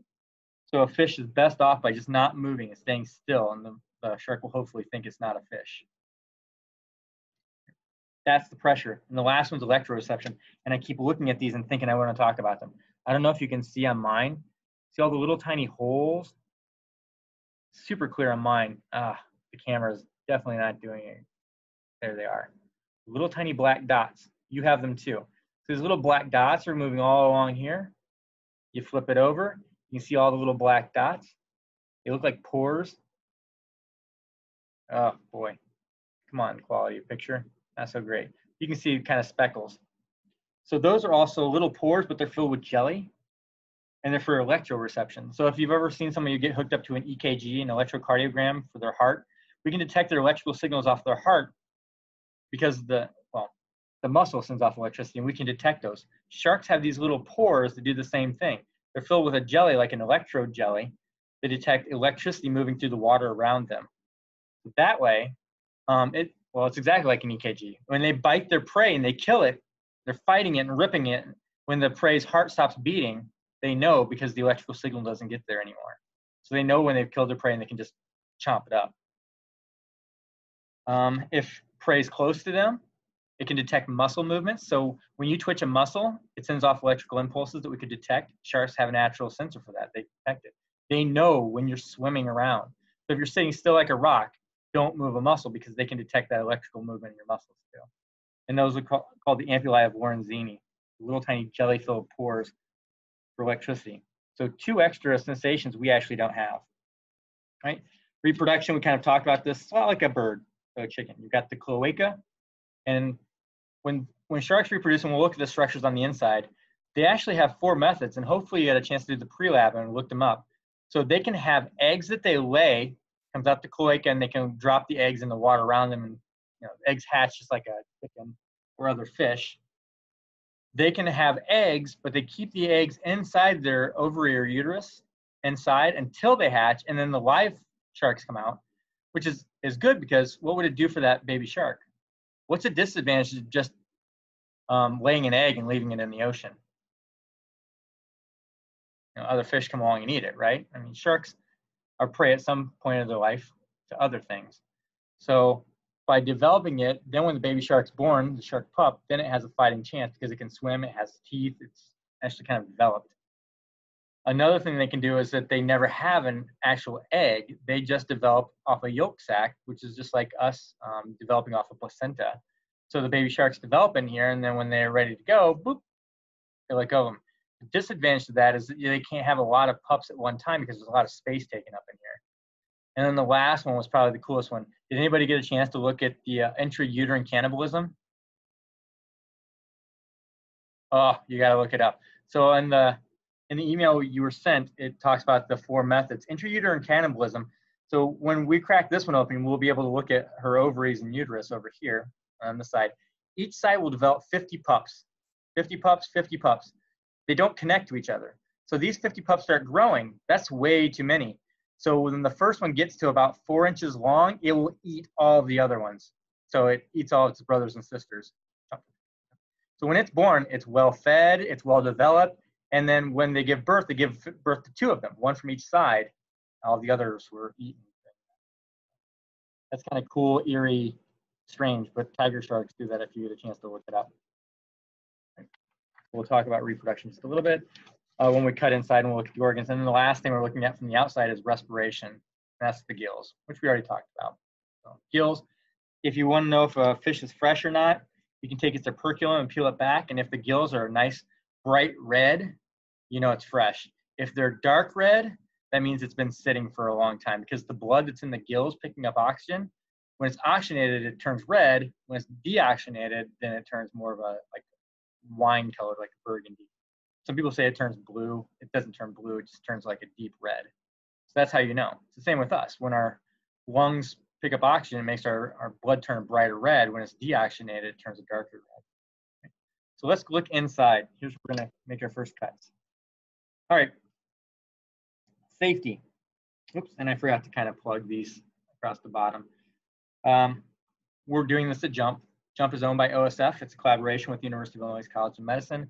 But sliding up here, this is actually made possible because PNC gives a lot of grants to make the kits inexpensive. Like when you got your kit, it blew my mind how little we could spend on getting a kit to you. So it's pretty awesome. And I'm kind of sending a thank you to PNC for letting us do this. And hopefully pretty soon we're going to have other ones like starfish, owl pellets, maybe where you dissect an owl pellet, find out what it ate for supper the last couple nights. Starfish, octopus, squid, whatever I can get my hands on. If you're interested in that, let us know. Okay, first cut. Look at this. It says, read and listen carefully for instructions. The red line is where you're going to make the cut, but how you're going to make it, we're going to do this nice and carefully. So grab your scissors. I like the blunt tip ones, but you can use whatever you feel comfortable with. And it says, place your shark ventral side up, ventral, belly up. Using your scissors, cut from the left lateral. So which is the left lateral? Is it the side next to the company logos, or is it the side next to the book? Imagine you're the shark. This is the shark's left, right? Correct? I mean, so we're going to cut from here. And it says you're going to cut from the left lateral corner of the jaw, caudally. So going what direction?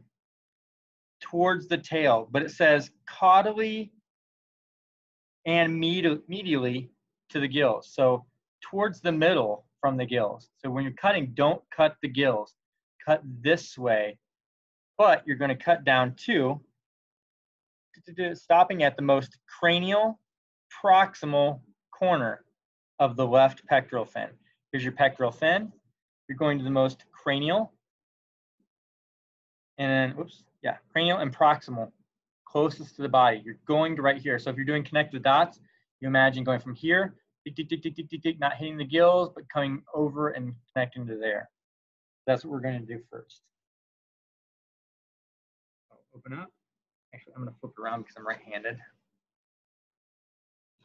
Right here. I want to make sure I'm getting the left side. Open up jaws. I get my scissors in and I snip. I cut a little bit. Remember, this skin's like armor, so you're gonna have to do a couple snips. Snip, little snip. Ooh, he's got something nasty in his mouth. Gross.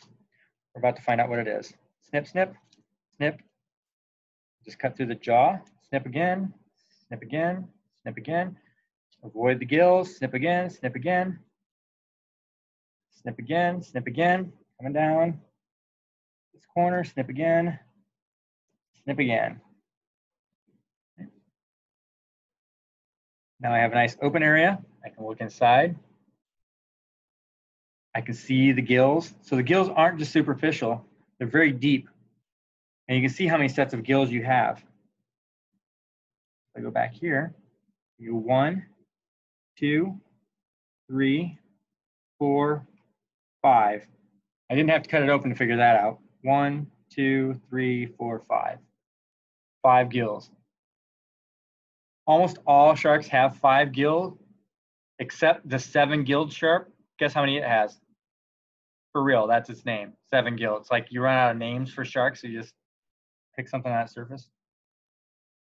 Okay, so now we're open.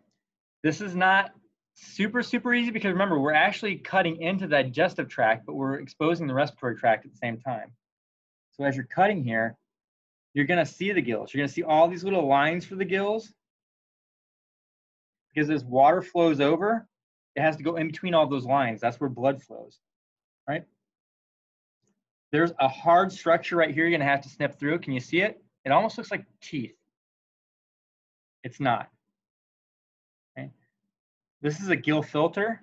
And what it does is as things go through that shouldn't go through, like if it eats another fish or something and tries to go get stuck in its gills, it stops. It catches it and redirects it towards the stomach. That would be like you eating something and then getting, eating pizza and you laugh and you get a piece of pizza crust stuck in your nose, right? You've done it. Piece of apple, somebody tells you a joke at lunchtime and pff, the apple's in your nose and you're embarrassed. Do you pick it out? What do? You go get a napkin, blow it out, right? It's the same idea. They have a special filter here to keep things from getting into their quote unquote nose, their lungs, right? So we're gonna snip through that, boom. We're going to cut right through the gills on the inside. We left the outside gills intact.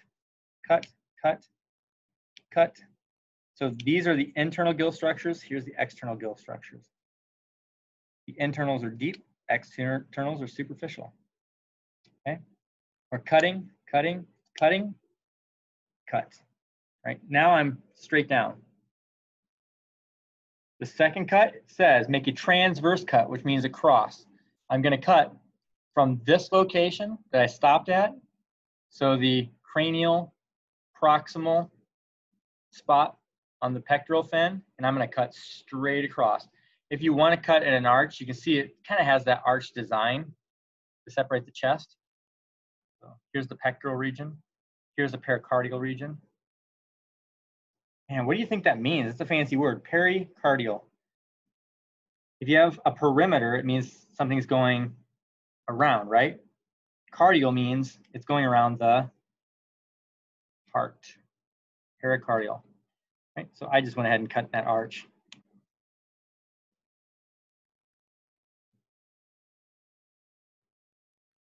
And here's another reason that I love using the blunt scissors. In a lab, if you have a good surgeon, med students like to use scalpels. They love cutting things. I don't know what it is. You give them a sharp object and they want to just cut everything. Love them, but it makes me crazy. A good surgeon rarely ever uses their scalpel. They'll make a cut just like we did across the surface. They go under with the scissors, but not to cut. They actually slide in. So you can wiggle under the skin if you want and open the scissors and pull away. Wiggle in, open the scissors, pull away. Open the scissors, pull away. This is called blunt dissection. And what you're doing is every organ in your body has a wrapper. You're just sliding into the wrapper, separating the wrapper and pulling back. It's like, I don't know if you guys eat food like I do, but I'm weird. I like taking my food apart as I'm eating it. So if I'm eating it sounds stupid, but sometimes when I'm eating a bratwurst, I like to peel the wrapper off the bratwurst. I don't know why I do that. If I'm eating chicken, I like peeling each of the muscle groups off, even before I knew what I was doing. It was just a weird habit. right? When I eat an egg, I can't help but eat all the white and leave the yolk intact, and then I eat the yolk. What's wrong with me? So here, I'm actually under the skin. If you did this all the way across the skin at some point, and I'm letting you keep cutting because I know it's tough to cut, so I'm just burning a little time here. But now you can see I can slide all over under the skin. You can do the same thing with chicken. If you have a piece of chicken at home before your parents cook it or you cook it, if you slide under the skin, you can wobble your fingers back and forth. Oops, kind of tight. I'll just keep it like this. Wobble your fingers back and forth. You can separate the skin off the chicken and a piece of cake. Back in the olden days, back before I was a kid, you could use shark skin to sand things before sandpaper. So they would use shark skin. They'd do what I was just doing, take it, and then they would smooth things out with the shark skin because it has the fine teeth and it would polish. So things could be polished with shark skin. So if I really wanted to, I could peel the skin off and look at the muscle tone now. I see you guys are still working on some stuff, so I'm giving you more time.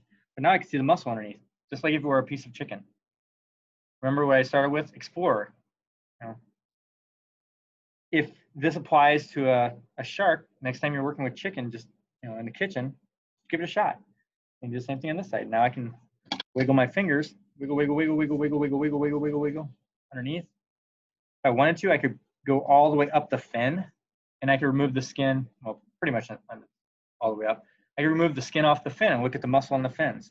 I can take my finger all the way down. You can see my finger under the skin. And I could peel the skin back and look at different muscle groups. Same thing with chicken, right? Okay, so I'm hoping now, even though I see people working, that you're just messing with the skin.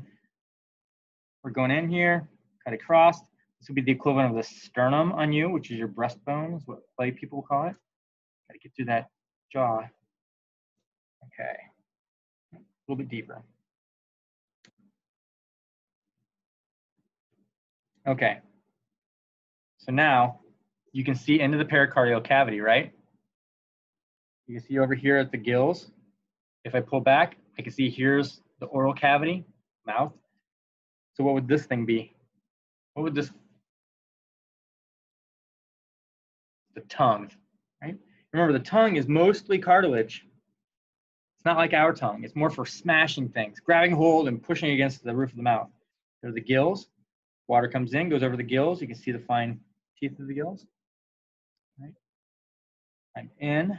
I really want to open this thing up like a book, so I'm just going to snip across these gills.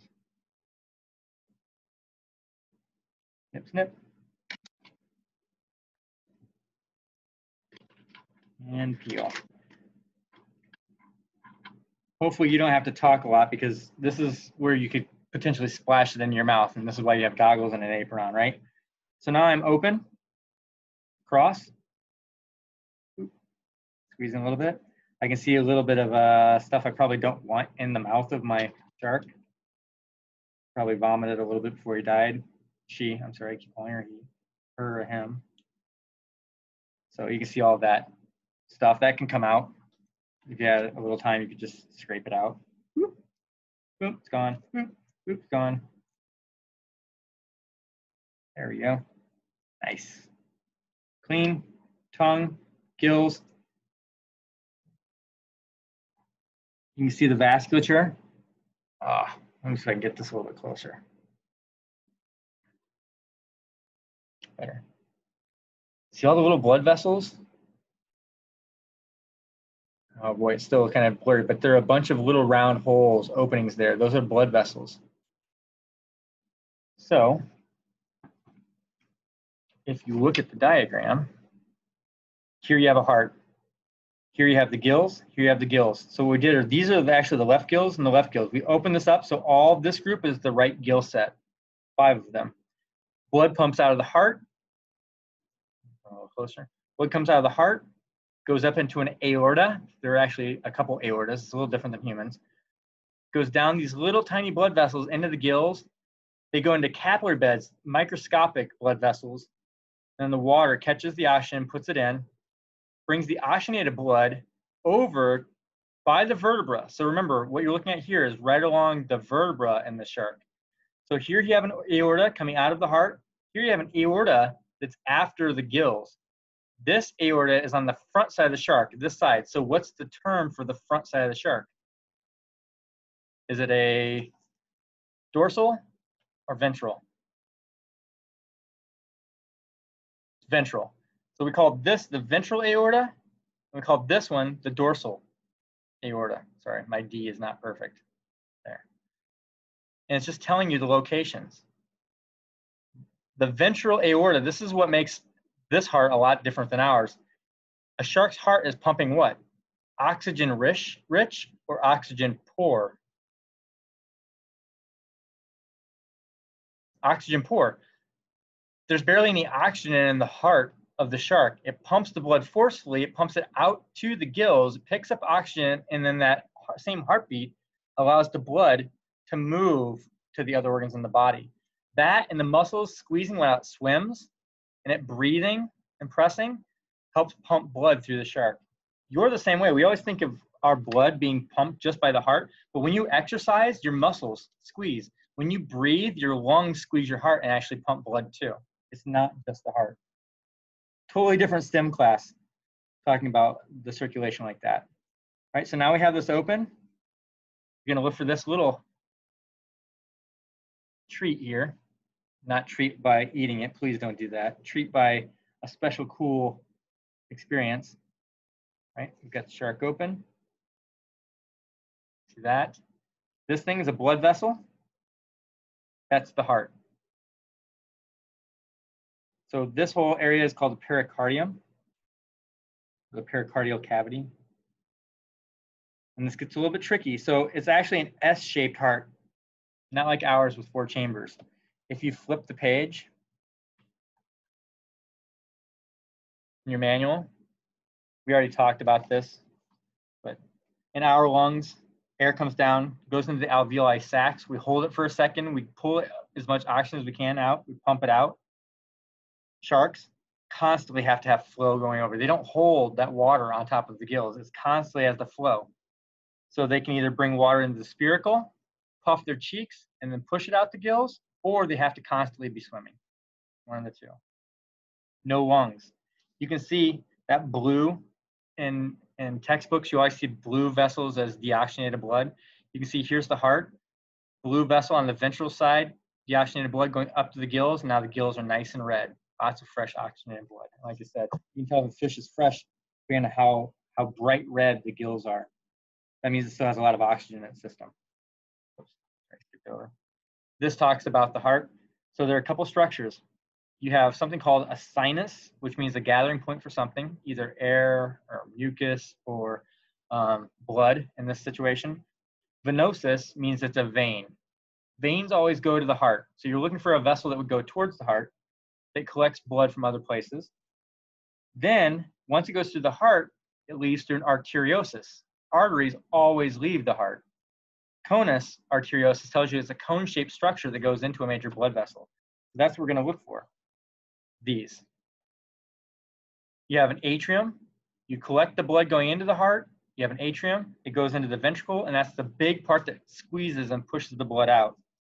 So our sinus venosus is right here below the heart. It's the vein bringing blood in. Goes into an atrium. It's actually, like I said, more S-shaped instead of straight like that.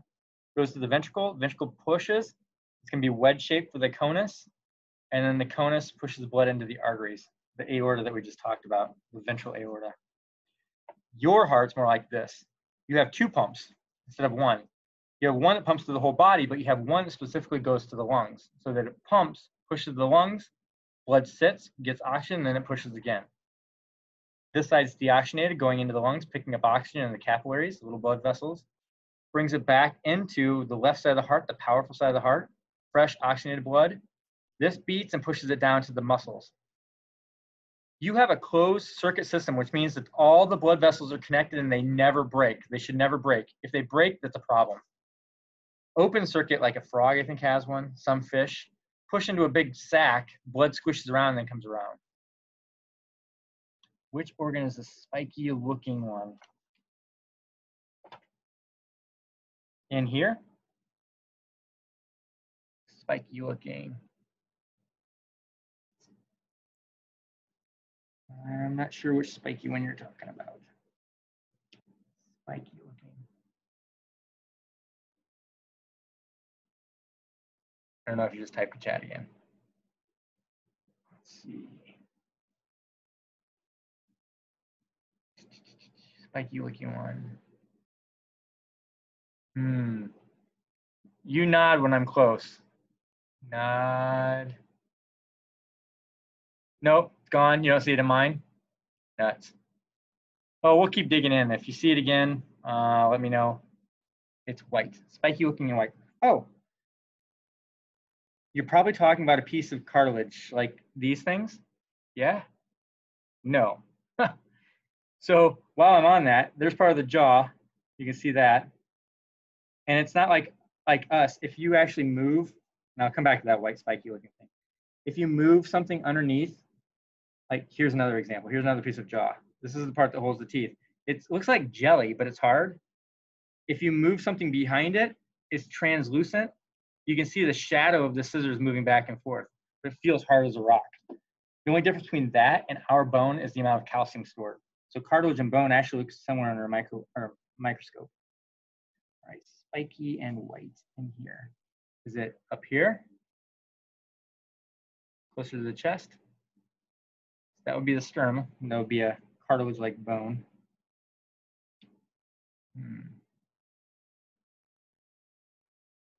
Okay, I'll watch. In the meantime, let's follow the heart.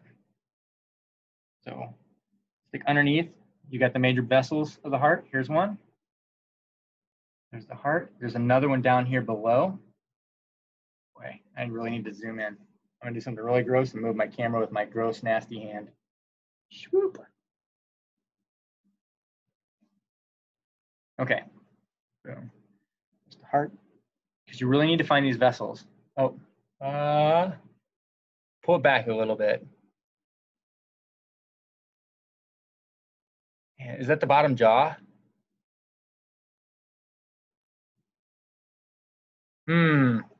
This might be a mystery that we're gonna have to look at later. Save that piece and we'll come back to it. All right, so we're gonna take the heart. You can see the big lump here that looks like a big pebble. That's your ventricle. I don't know if you can tell, but if you look really close, it looks like strings going across the surface of the heart. Those are actually coronary arteries. If somebody has a heart attack, it's those blood vessels that get clogged up. It doesn't matter how much blood you have inside the heart. If the blood vessels on the surface get clogged, your heart's not going to work. So there's the ventricle. Back here in the back, you can see the atrium back here and the sinus. So blood is actually coming from below the heart. And go down here, kind of hold it up. But you've got a couple blood vessels. Here's one over here, here's one over here. They're coming together and they're pulling in that sinus. They go over into the atria. The atria pushes them into the ventricle, and the ventricle pushes it out and up through the conus arteriosus, which is just the cone beginning, and then into the ventral aorta. Once it goes there, you can kind of follow by separating. Separating, just push, push, push, push, push, push. Remember, right now, this is coming over. This is the left side because it was connected here. Push, kind of push. Separating. I can see a vessel right there. I'm doing gross dissection. Blunt gross dissection. Oops, I just lost it. I ripped it. Nuts. Well, you can see part of the vessel. So here's a vessel here. It comes over and comes to the gills. In the diagram, you can see it. Here's the heart. There's the ventricle. There's the conus, kind of cone. Oops. Forgot I zoomed out. Heart, ventricle, conus, kind of cone shape. There's your ventral aorta. And you can see these little tiny blood vessels going into the gills. If it's going at a structure, we call it an afferent, technically called afferent, but I stress the A. Afferent. So we call these the afferent branchial arteries because they're branching over. They go in to the gills, and then they come back. So if you look at this pathway, this is cut. They come up, afferent branches, they go into the gills, they go across the gills, they come through the efferent, so they exit the gills and they go to the other aorta. This is the dorsal aorta. And come up here, you have a couple branches that are going up to the brain to give the brain fresh blood. This is all oxygenated blood. The rest goes down through the abdomen like we're about to cut open. So the blood, remember, coming out of the heart is not full of oxygen. It goes over to the gills, picks it up, goes to the back by the vertebra, and then starts pumping it to all of the tissues everywhere in the body. The brain and eye are actually unique too, because that little hole, the spiracle, actually has a pathway that pushes fresh water over the brain. The brain can pull oxygen out of the water without the blood, which is nice. So now let's cut its heart out. Oop, should I have said that more gently? Let's delicately remove the heart. So we're going to get underneath it. We're not just going to cut the heart itself. We're going to remove as much vessel as we can. We're under it. We're getting artery. You can see some branches coming off, so I'm going to try and get as many branches as I can. Clip, clip, clip, clip, clip. There we go. Right, I separated the artery. You can see the different branches coming out of the top. Now I want to go to the vein. Vein's going to be a little more broad because there are a couple veins coming in. So I'm going to start over on one side, move my heart. Whoops. Out of the way. I'm going to go underneath it so I know where I am. There we go. And then I'm going to clip way down here, clip way down there. Clip. I know, I do way too many sound effects. I say clip too often if I clip more than one time. That's my fault. Way down here. There we go. Whole heart. Boom. Sometimes for me, it's hard to imagine this entire fish stays alive because of that little muscle.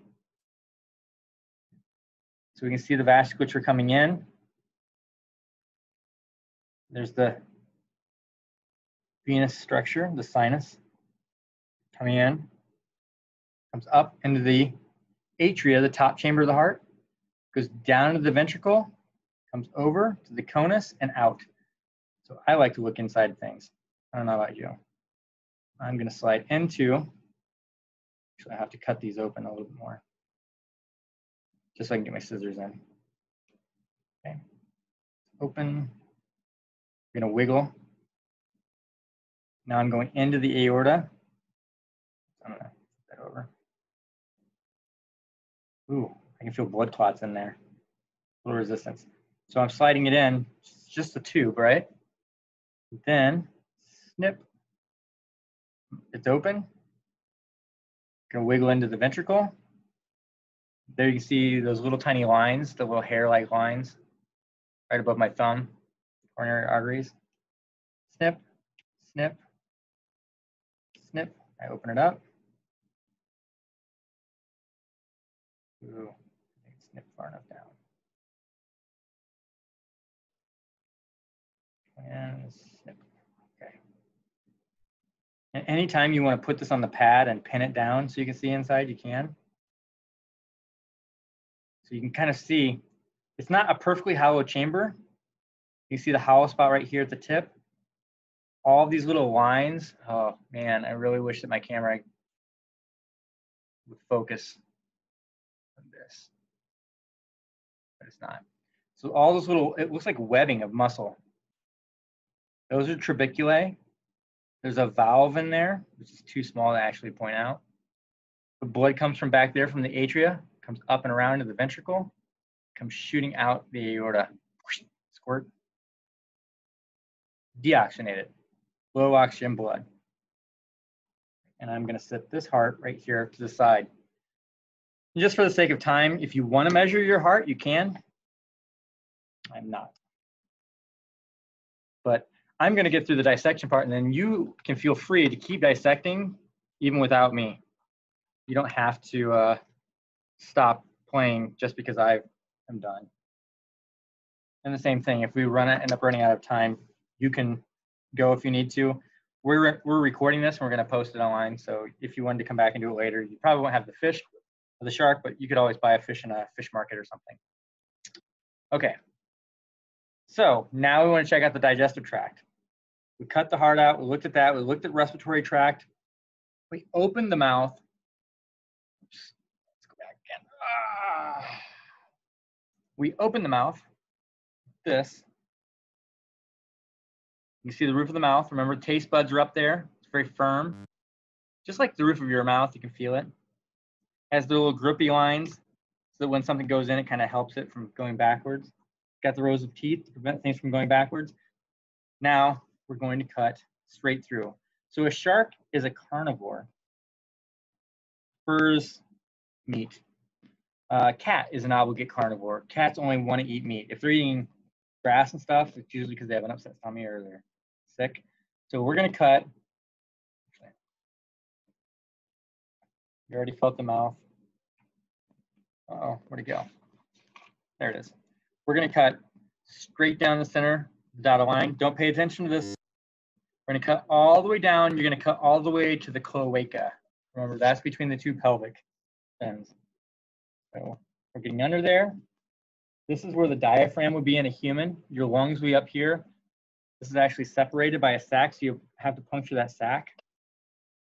Looks like I already punctured it a little bit. But there's a protective sac that separates the abdomen, all of its organs, from the pericardial area. So I'm going to clip, snap, just like cutting a human sternum, actually. Same kind of snap. We're a little bit harder. All right, here's the big thing. Remember, pointy scissors, don't stab anything in there. I'm in. I can stick my finger and I know I'm in. I'm just going to hook the scissors under and pull the skin up. Snip and muscle. I'm going to hook it under, pull up, and cut. I don't want to cut anything I don't have to. Anybody remember the S word for the name of the cut we're making, since it goes right down the midline? It's called a sagittal cut. So you're cutting all the way down, all the way down. It's going to get a little bit tighter right here because remember, this is the hip-like structure. Just like you, your hips connect in the middle. We have a little piece of cartilage called the pubic symphysis. Some people call it the pubic bone. It's going to be cartilage in the fish too. So it's going to take a little bit of a snap. Snap, hear it? Right to the cloaca, and I stop. Here's the cloaca, I stopped right there. So now you have a sagittal, it's called mid-sagittal, right down the middle, all the way down. You're going to come back up, we're going to make it book-like. Remember that dotted line? The last line we cut was from the cranial proximal over to the cranial proximal. We're going to do the same thing, except we're going to do the caudal, the back part of the pectoral fin. So from here across here, and of course you're not going to stab in there, you're just going to aim. I'm going to go just like this, not cutting in internal organs, but I cut right underneath the fin, come back this way, cutting right under the fin to the armpit. Right. Now that's open, that's open. There's a lot of muscle trying to pull this together. The last cuts, I'm going to go all the way down here, right above the cloaca, and I'm going to cut. Now, be careful because here, what fin do you have here? Pectoral fin and pelvic fins. I don't want to cut the actual cartilage skeleton here. I want to try and aim for it above it so I can feel there's where the proximal part is. I'm going to put my finger there because I don't want to cut my finger, and I'm pretty good at not cutting myself. And I snipped. Boom. I'm going to do the same thing over here. I feel the top of my thumb. I aim. Boom. Snip. Oops, that was not perfect. There we go. This one, I think I'm going to cut just a little bit more of the lateral side. Now we have it right where we want it. Not going anywhere. If I were you, and this is my recommendation because I'm about to do it, I would grab 4 pins. There's one. Take a pin, angle it. Hit the trick. Angle it so it's going at about 45 degrees down towards the shark. But I'm going to go out here. I'm going to go down. Remember, 90 degrees is going straight up and down. That will work kind of, but if you put any pressure on it, it'll snap it out. If you go this way, the skin's just going to come right back together. So I take it, I pull the skin, and I push it at an angle going that way. I grab another pin, go to the opposite side, and I do exactly the opposite. I put it Pin in here with the angle going back towards the fish, shark, and it holds it. Boom. Now the tension on these two sides hold the skin open. Perfect. I grabbed 2 more of my 6. I'm going to do the same thing up here. Take this one, put it in. Goes back. Center it a little bit. And push that in. Boom.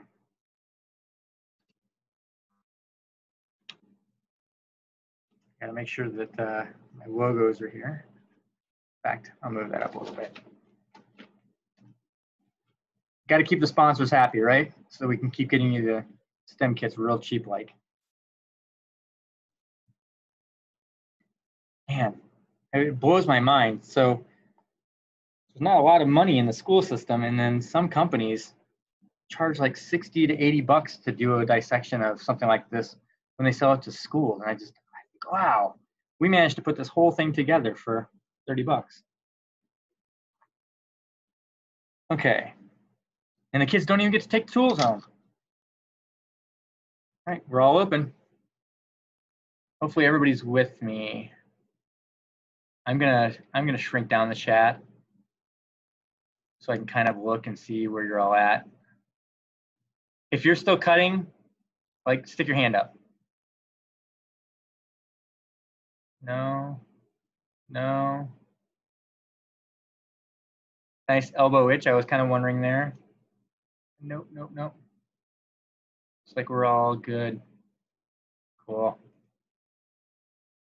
That was my son's first word. Cool. I'm not joking.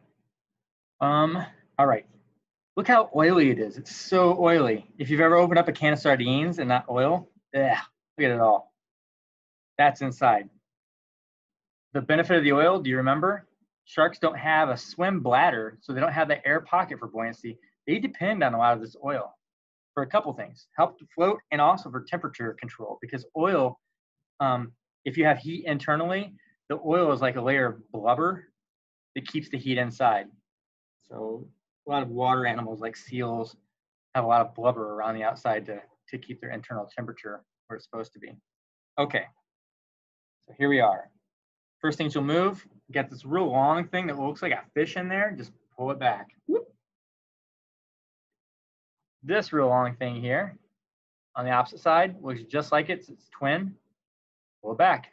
Whoop. Now it looks like it has 2 sets of arms and a cape, right? Going out on the town. This organ is one organ, but it has 3 lobes. So here's one on its left, here's one on its right. It's the liver. Where's the third one? Right here in the middle. Third lobe. So we cleverly called this the right lobe, the left lobe, and the middle lobe, right? Anatomy is pretty tricky. On this middle lobe, you're going to see this green thing. It's actually a sac. It's called the gallbladder. So the gallbladder is important because when you eat food, there are 3 main things you're trying to get from food: protein, proteins, so like amino acids, proteins, carbohydrates, which are sugars, and then the last thing is fats. Right? Triglycerides is fats. This gallbladder helps you break down fat so you can absorb them. If you eat something that's fatty and your gallbladder is not working properly, that fatty stuff doesn't get broken down, and what you don't break down in your GI tract will come out the other end the way it went in. So can you live without a gallbladder?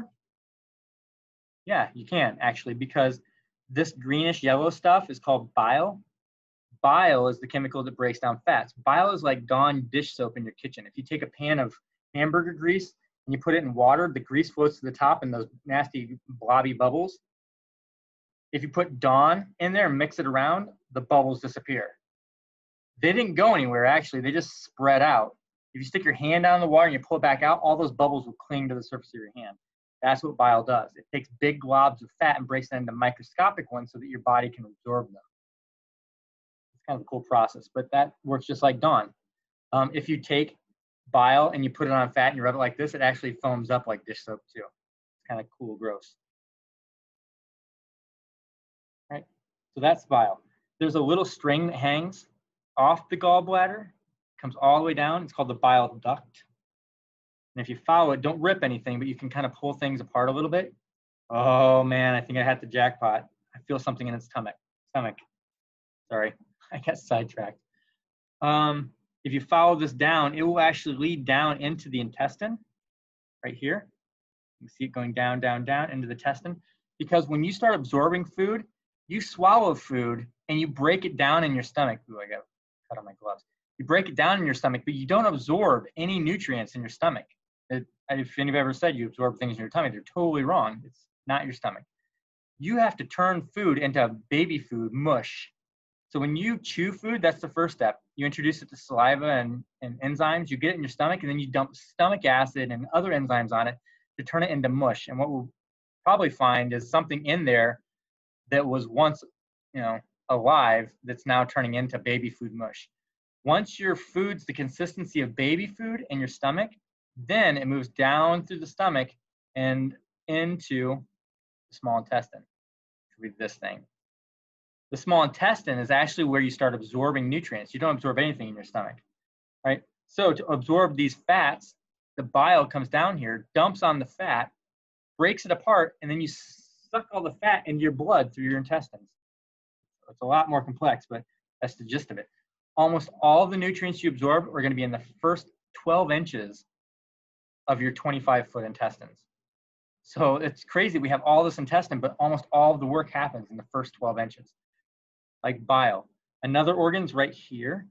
I don't know if you can really see it. It looks the same color, but you see right along here, it looks like it's, here's your stomach, comes around. See that fine line? Stomach is back here. Here's the small intestine. This kind of tannish colored organ is your pancreas. There's another branch of the pancreas back here. There it is. Right there. Looks kind of like a leech. So in you have one pancreas. This is still, I think, technically one pancreas, but you have a head of a pancreas and the tail of the pancreas that sits under your stomach. Shark's the same way. Shark has to be able to process carbohydrates, which are sugars, and proteins into amino acids, just like you do, and that's what the pancreas helps do. This makes enzymes that go into the small intestine right here at the same spot. So where the bile comes in, on the backside, the pancreas has a tube that goes in the same place, and they both squirt at the same time to break down fats, proteins, and sugars. Anybody else know what the pancreas does? It actually has something that's nothing related to your GI tract. So it can release a hormone, actually releases a lot of hormones, but one really important hormone in our society today that controls one disease or disorder that does a lot of damage to people. So insulin is made in the pancreas. It's released into the bloodstream to help you regulate blood sugar. That's when it pushes stuff into the blood. Enzymes push into the GI tract. Right? So there's your pancreas. This guy right here, triangular, is a spleen. As a baby, your spleen helps you make red blood cells. As an adult, not so much. Actually, not at all. But it does break down red blood cells because your red blood cells in your blood can't heal. Once they're made, they live for about 120 days, so 4 months. And then the spleen and the liver actually destroy them. But white blood cells for your immune system hang out in here too. So when the blood comes running through, it can attack it. So here's a cool thing to think about. You have a liver, you have a spleen, just like a shark. Look at the proportion of this. If you look at the picture in your book, your liver, compared to the rest of the intestines, is not that big. It's the most dense organ in your whole body, the heaviest by weight, typically. But the shark's is the same size up here. It just hangs down because your liver doesn't just make bile to store in the gallbladder. It also detoxifies your blood. Anything from your GI tract goes to your liver first. So if you take aspirin or Tylenol or antibiotics or any kind of a drug, your body doesn't want drugs. Otherwise, it would make it.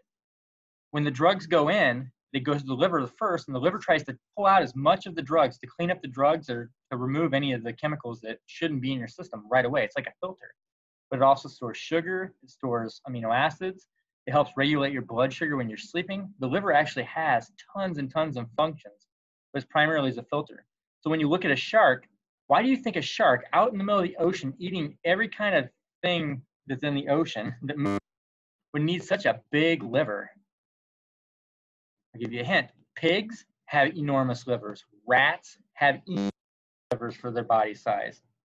Cats have big livers because all of those things like to eat trash. So you need a big liver to process the trash you eat, to clean up anything that could get into your system. We're pretty refined, humans are. We've evolved our livers to be for cooked meats that we kill most of the bacteria or viruses or whatever. So our livers don't have to be the way they used to be. Unfortunately, do a lot of other bad things to our livers. Like alcohol, your liver has to process that. That's the reason that people that drink too much alcohol have liver damage or get liver damage from it. Right? There's the liver, bile, spleen, sorry, gallbladder with bile, spleen. You can see that that bile seeps out and leaves greenness in other places. Pancreas, right? Let's check out what's inside the stomach. All right. So we're swallowing a fish. You're a shark. Gulp. Here's the stomach. The stomach actually goes all the way down here, and you can feel this. It's like muscular. That's the end of the stomach. So it comes down, goes in a J shape, and ends right here. This muscle is called a sphincter, and a sphincter is a round muscle that goes around a tube and holds it so nothing goes past, like a valve. When your baby food consistency food is ready to move, that opens up and squirts a little bit in, your intestine stops. When your intestine moves that along, it opens up, squirts a little more, and it stops. It allows your digestive tract to go one section at a time. So you swallow this big fish. I'm so excited. I'm psyched because I actually think there's more than one fish in here. I'm so excited. Is that bad? So weird. Anywho, so we're going to cut down. Opening the jaw a little bit more, a little bit more, a little bit more. You're going to have to cut probably a little bit of liver. Maybe not. You could probably slide underneath it. I try to preserve everything I can because I like to see where structures are located. All right? And here's where it's going to get gross. Take your finger and act like you're going to choke the shark. You're sticking your finger back in there. Oh, man. Ooh. So here's another fun fact. A shark can actually turn its stomach partially inside out if it wants to vomit. Here's some of the esophagus actually right here. You see all these little bumps? I can't get my finger in there. You should probably be able to slide in, but this one had a big meal before it died. Those little bumps there are called papillae, and they go all the way down the esophagus, leading to the stomach. The papillae, you don't have the papillae in yours. Well, you have something like it, but when you swallow with your esophagus, it's actually about a 7-second trip. So when you swallow, you go 1, 2, 3, 4, 5, 6, boop, 7. It drops into your stomach. Sharks just open up, swallow, close. If anything tries to go backwards, the papillae help grip it to hold on to it. Right? So we're going to try and figure out where the other side of the esophagus is, and that's what I'm working on here. Oh, uh-oh. This is my female. So this is actually where the ovary and uterus are at, and it feels like there's something in there. We'll get there. I got sidetracked again. So we're going to follow the esophagus. You can see there's papillae. I'm going to try and cut around it so I don't damage anything I don't need to damage. Right? Well, it's not going to be perfect. Here's more esophagus. If you need to jump somewhere that you can't poke, just pinch it, and then cut like that. Boom, cut right into it. Now you see the hole. I can get into the esophagus. I'm going to cut it a little bit, cut a little bit, cut a little bit. Now I can see all inside the esophagus on this side. You can see the papilla again. Please tell me you're touching these. These are so cool. It's like a sea urchin or something in there. So I'm opening it up. I'm going to cut straight down. So the esophagus is just going to turn into the stomach. Snip. Still see the papilla, so I'm in esophagus. Snip. Papilla are gone. See the difference? Here's the papilla. Here it changes. Now it's something different. I'm going to cut. I'm just snipping them straight down. Oh, yeah. Woo! Look at that fish. My fish story. Sorry, I was showing the person that's watching over me. So there's part of dinner. Oh, jackpot, 2 of them. There's the other part of dinner. It's a bluegill. Look. Wow, that almost makes me feel like it was local. That's weird, so strange. How many people got something on the inside? Cheerios? Yeah, I was expecting Cheerios or Fruit Loops, but no, I was totally off. Holy moly, that one's bigger than my fish. Oh, yeah, but I think I get like quantity. What do we have here?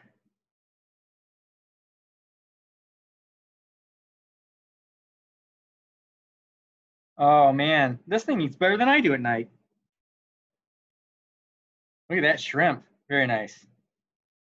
So fish dinner and shrimp. Red Lobster, this is what, 26, 27 bucks? So your shark just paid for itself if you got the dinner, right? So here's something mine's missing that yours will probably have if you didn't have a big meal. Mine stretches the stomach as far as it possibly can. When you're in the stomach, you should see lines, folds. You can see it kind of right here. See that fold? Yours should be, if you didn't have a big meal fed fish, you should have lots of those folds all over. So what happens, those are called rugae. You have them too. And they allow your stomach to get really small, down to where your stomach would only hold a couple tablespoons full of fluid, all the way open, and it would stretch. So the rugae are gone to hold about 1.5 liters. That's how big most people can stretch their stomach. If you eat a lot all the time, you can just keep stretching.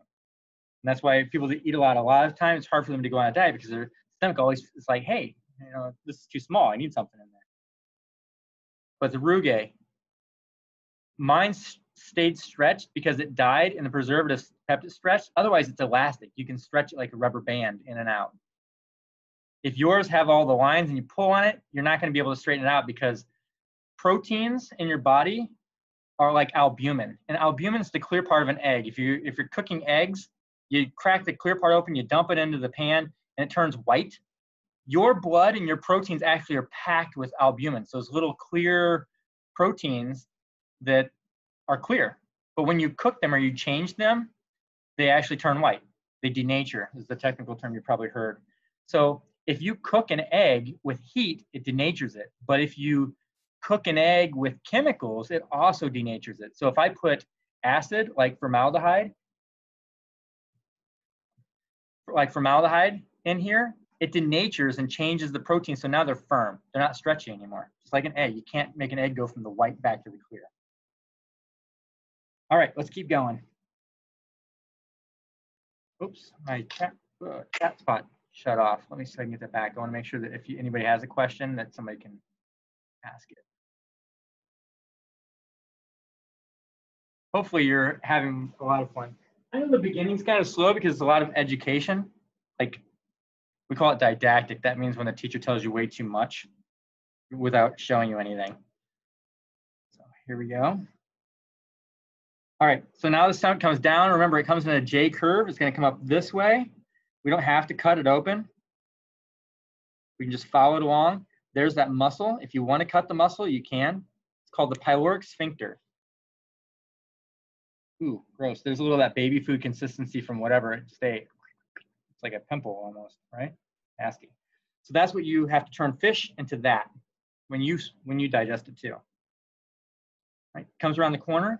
Like I said, every organ in your body has a sac. Your brain has the meninges that wraps it and protects it.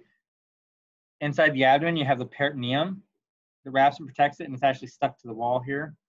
But if I pull it like this, see? There's a sac called the mesentery that actually comes up and over and wraps this too. And I can see that when I was coming along here and I put my finger under the pancreas, you can see there's the sac. Every muscle in your body has that sac. When you eat a chicken and you separate the chicken leg, each of the muscle groups, you can separate it because each of them have these sacs. Every organ has its own sac. The heart has a sac called the pericardium. Your lungs have a sac called the pleural sac. If you rupture your pleural sac, you get a collapsed lung. So it's protective. They're all protective.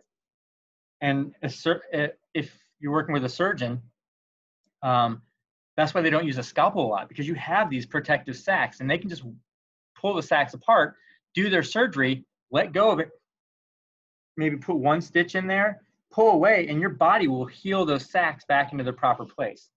It's really, it's important not to make a lot of unnatural cuts in the body. Okay, we're coming around the corner, the J, now we're into the intestine.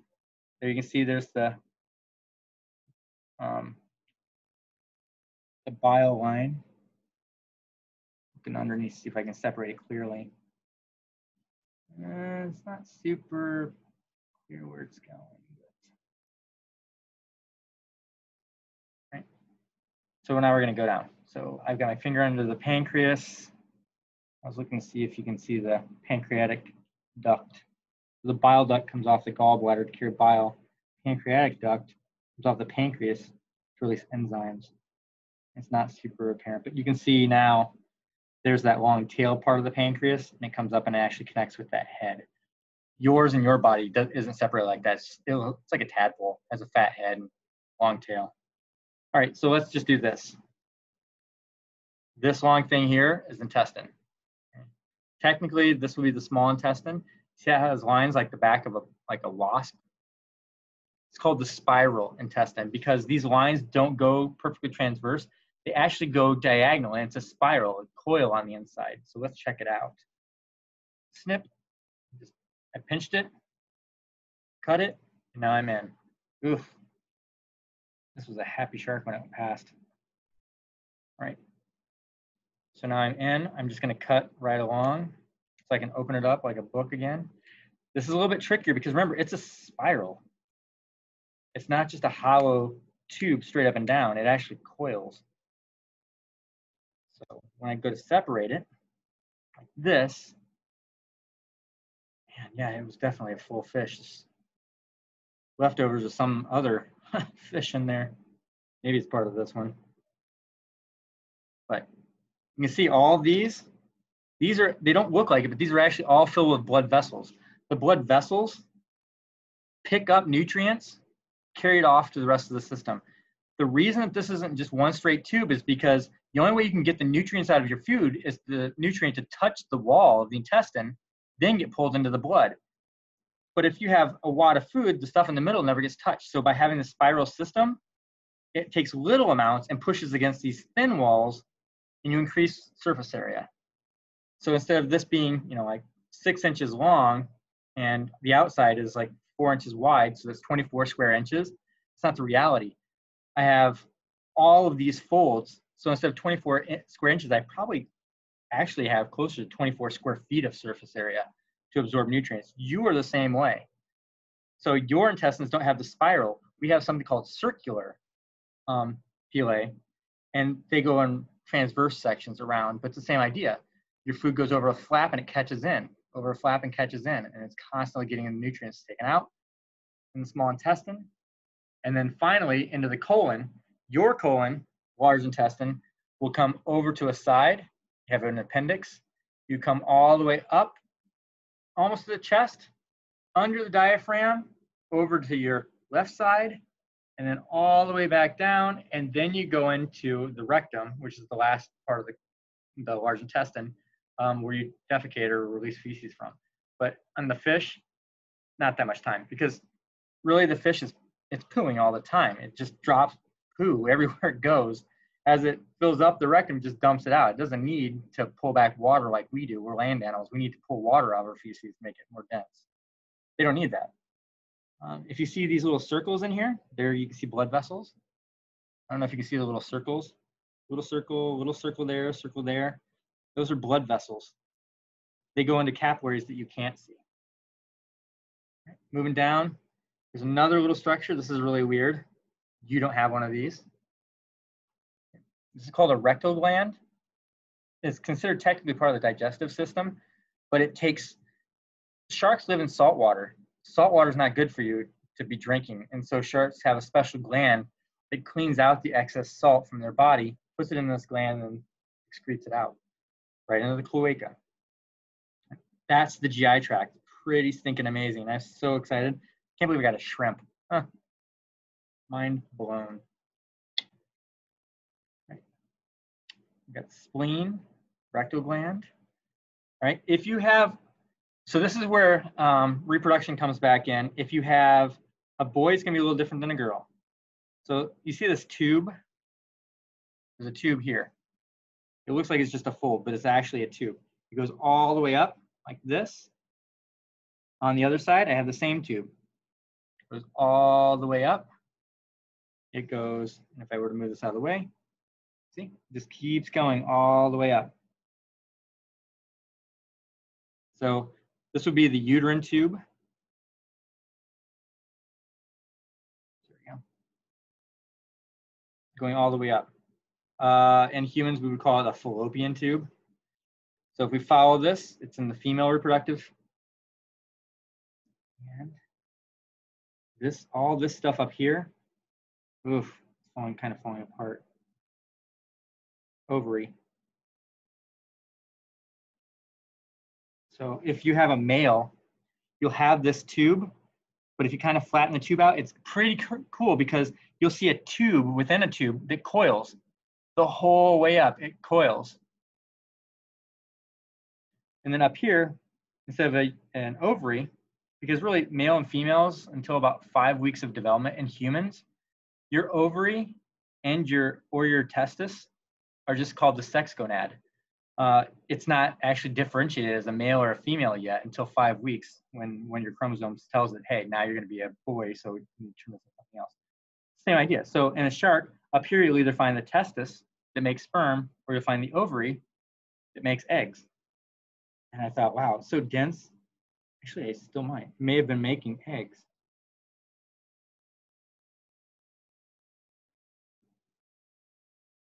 I don't feel, it's almost like that's a yolk sac for a baby, but I don't feel a body anywhere. So maybe it was just starting to get pregnant. And then, of course, on the other side, you'll have another one right here.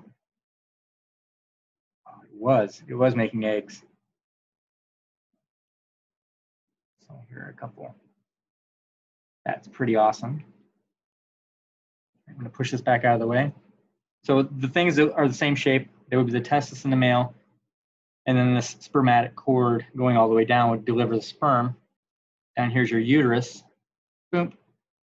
So when fertilized, you can start developing the babies in here, and they'll keep growing, just like we talked about with that babies growing and developing in there. They can either be released as eggs, they can grow and hatch as an egg inside and stay protected until they're released, or they can grow as just like a human baby and be released. If you keep looking, so right down the middle, there's a tube. There are 2 blood vessels that go right down the middle. On either side, right underneath this string, there's a dark line. You can kind of open your scissors and scrape a little bit. And it's a thin, it's not like us. Our kidneys are bean-shaped. They're like shaped like a kidney bean. But this dark line that goes up under here is actually a flat kidney that goes the length of the abdomen. So they have kidneys that make urine like us, except they're flat along the back. So crazy. This was such a good one.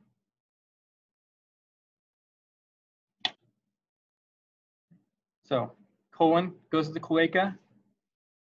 Here you have the uterine tube to the uterus to deliver babies out to cloaca or receive sperm from the male.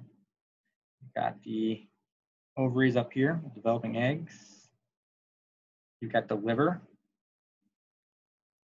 gallbladder, stomach, intestine, spiral intestine. Those are the spiral sections. Ours have circular pilae in them. Rugae were the lining here.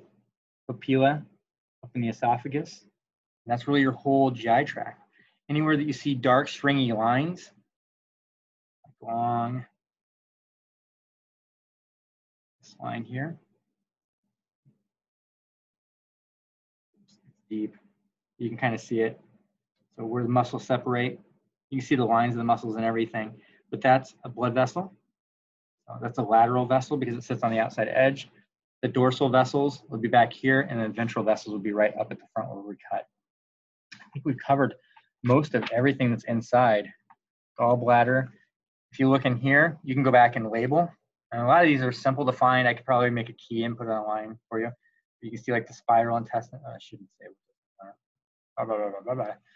But some super simple ones, like this is the rostrum, not the nose. So you can guess what these are. You can label them, kind of fun. Okay. And then the last thing I want to do is remove the brain and an eyeball. We're actually running over by, what are we running over? Or are we not running over? What time is it? Oh, bad day to forget my watch. Wouldn't matter. If I touch my watch, I'd never want to use it again, ever in my life. 2:30? I think we have until 3:30. Now we have plenty of time. What am I talking about? I'm crazy. Awesome. There we go. Anybody have any questions about the GI tract while we're in there? And I have not forgotten about the spiky white thing. We can always go back to it. Let's look a little bit of the muscle and start the nervous system. I'll put my fish up by the heart. Catch of the day. I'm very proud. Okay. I'm pulling a pin out and putting it up here in the pad so I know where it's at. 1, 2 of them. This is up here. I'm going to tilt this up. Hopefully you can see it. Everybody got the cut across here. I'm hoping it focuses on my hand that we can see that. Yeah, I see that nasty rip in my glove too. My hand's going to smell like fish for 3 or 4 days now. That's a little bit better. Oh, it's 3:30. Nuts. All right, well, that thing right there, thank you for reminding me this clock is off and military time. That round thing right there is the vertebral body. What's cool about this is that in a shark, you can cut it, put it under a microscope and count the rings just like a tree and find out how old your shark is. Crazy. There's a little vessel here and a little vessel under it that's kind of collapsed, but that big one that's open is an artery for high pressure blood. The one underneath it is actually a vein that's low pressure and they collapse easy. There's another spot right there above, and that's the spinal cord. It's hard to see. If you took a pin, super soft. Spinal cord is and brain are both really soft. It would just slide right in like that. You don't have to put much pressure. It slides in. Boop. So if you need to go, you can. Oops, I take these other pens out. 3, 4. I'm just going to make a cut on the back, cut the spine, the eye, and I probably won't do the brain. I'll let you do it if you want to, but if you need to go, that's fine. This is recorded. You can play with it later. If you have a fish for dinner, you can ask not to cook it and cut it instead. All right, so to get in, you want to feel the neck. You can use either, if you want to use sharp scissors, you can. I'm still just a big fan of the blunt tipped ones because I have more control with them. So there's the meaty part of the back of the neck. You can feel it. You'll know. Here are the spiracles. Put your fingers there and pinch. You can feel the bone slide down. You can feel it drop from the back of the skull, like in the picture. Here's where you're pinching by the spiracles, and you drop down. You can feel your fingers drop into the neck. Pinch, spiracles, drop into the neck. I'm going to pinch this side. Either side doesn't matter. And I'm going to cut straight across. I'm going to pinch this side and cut. I'm doing a lot of abuse to my dual scissors, so I'm going to use these. So I'm in. I've made 2 cuts, and I can bend this, and now I can see the muscle that goes along the back. I'm just going to go a little bit lower and snip. A little over to the right, go back to the left. I'm just taking small bites, one at a time. Left, right.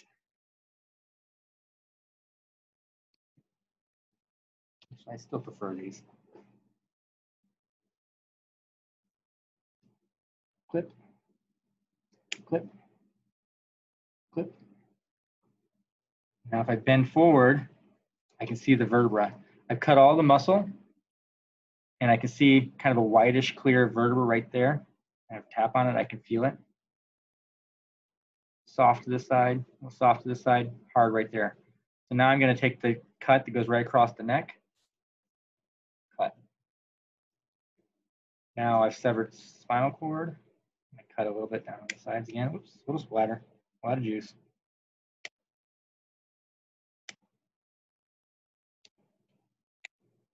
There it is. And you can see it again.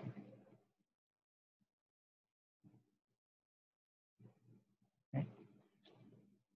You can see from this side better. There's the nice round vertebral body right here. This white, this is calcium. This is a cartilage. Not as much calcium, it's still firm.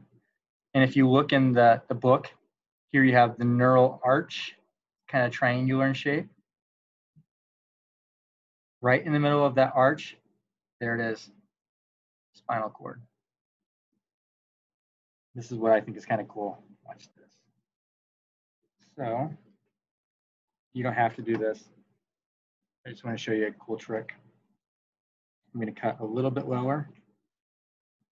Oops. Right through the spinal cord.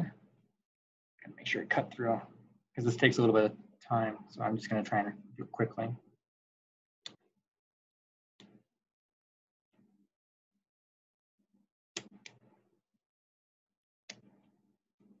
There we go. Now, I actually cut through the spinal cord back there and up here. Hope this works.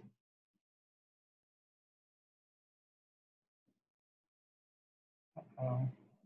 Oh no. Hard time getting it. It's so soft. When I was a kid, my mom always kept a can of Crisco grease on the back of the stove, and I was always curious. I stuck my finger in it.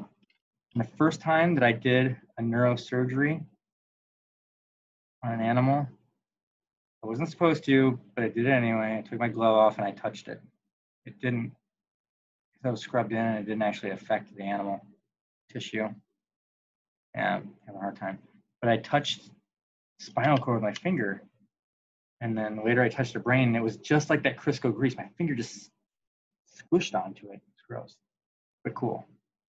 All right, might not be able to get it, but normally, if I had a little more time and a little bit better tweezers, I could pull this. Oh, I feel it coming. I could pull the spinal cord out, and it would look like a long worm. I'd be able to do the same with over here. But we're going to cut down. So we're going to get to an eyeball. Pick an eyeball, left or right. It's up to you.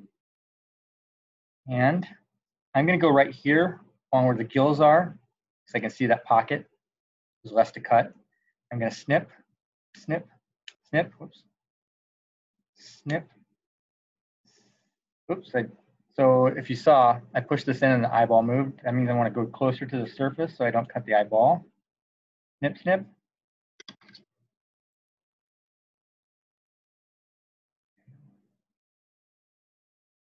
Now, expose this. And you can take your fingers and just kind of split like you're opening up a crab.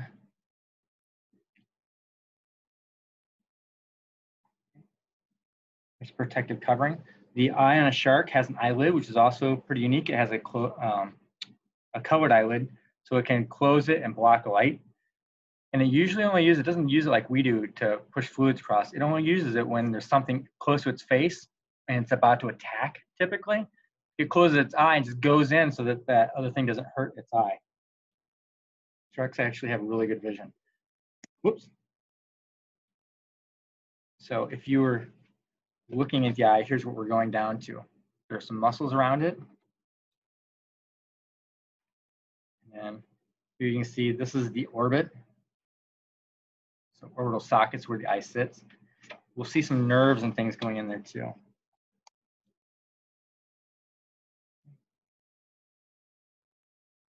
As I pull back, if you see these little white stringy things, those are all different nerves. This one goes over towards the ear, auditory. Going down here, I want to cut up a little bit around the eye without cutting the eye. So you can see that protective covering again around the eye. Oops, sorry. I'm just going to try and stay on the skin side of it. I'll cut, I'll cut, and cut. Should be able to peel that back again. So the chondrocranium is a cartilage skull. Makes it nice when you're cutting it with scissors instead of having to drill it. When we're in the lab and we have to drill into a skull, you don't just cut it with a pair of scissors. You have to have a special tool, a special drill. Separate this a little bit. There we go. So what I just did, I'm keeping it out of view, sorry. I just slid underneath the skin across the top of the head, and I opened the scissors from the inside.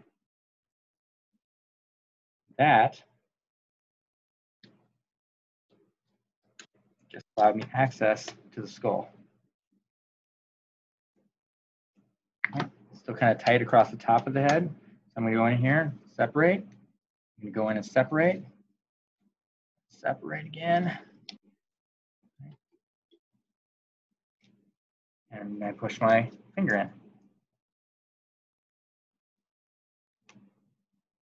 Now, you can see most of the skull. And I'm not going to go into any more detail, but you can see there's the round orbital structures. The brain's a nice straight line. You can see a brain in the manual. I just want to get you exposed to the back of the eye. So you see all of the skull, socket. You see it's still clear. It's not hard bone. It's still clear. And then I'm just running this over the eye, trying not to damage anything, just kind of freeing things up, freeing it up, freeing it up. There we go. I'm going to cut way up here by the rostrum.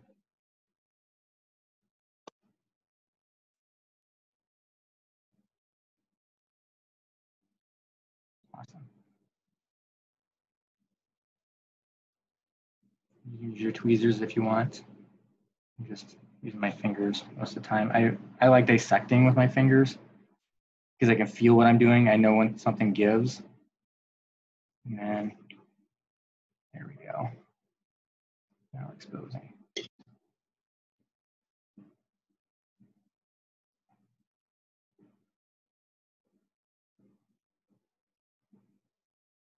Okay, I'm going to pull this down.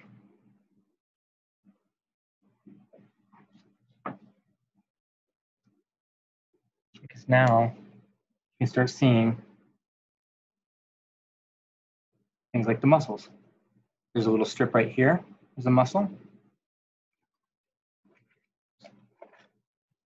You can see there's 6 muscles that control the eye.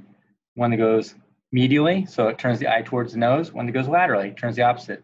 One that goes inferior, points down. One that pulls it up, superior. So you can move those directions. If you need to move it diagonally, you just fire these 2 muscles and pull it over. You have 2 extra ones. There's one here and one down here that actually turn. They're oblique because they go at an angle and they twist the eye, kind of spin it a little bit. You don't feel that spinning. You don't necessarily get the experience visually of it spinning. It's just like when you're falling sideways, you get a little bit of adjustment so you don't get dizzy. That's what we're looking at. We're looking at these muscles. There's a muscle here. You can see it's kind of pink. Muscle down there, kind of pink. Another muscle right there, kind of pink. And what we're really looking for is one that's not pink anymore. It's actually white, and that's because it's not a muscle. It's the optic nerve. So the nerve sends signals from the eye, the brain, tell what's going on. I'm just going to go ahead and give it time. There it is. I can see it right there between my tweezers. It's white. I accidentally ripped it a little bit. So I may as well just take the whole eyeball out. Oops. A little bit of pull. Well, you can definitely see the muscle. Oops, I've just ripped the muscle. See how I ripped that muscle right there? There was one. Here's one coming right along, in case you couldn't see before. So snip around, bring it up. And vision's so incredible. We put so much faith in our vision, and so does our body. That's why visual illusions are so cool. Here you can see where that eyelid on the underside comes up. So there's the eyelid, comes over. It's because things lie to us all the time, and our vision makes it believable.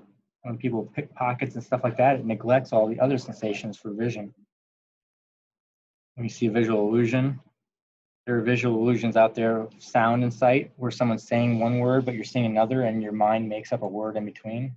Pretty crazy. It's called the McGurk effect if you get a chance to look it up. Right?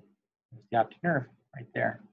So you can see all these pinkish colored muscles. There's a muscle, there's a muscle, there's a muscle, muscle, lots of muscles, and then optic nerve, little white nerve there.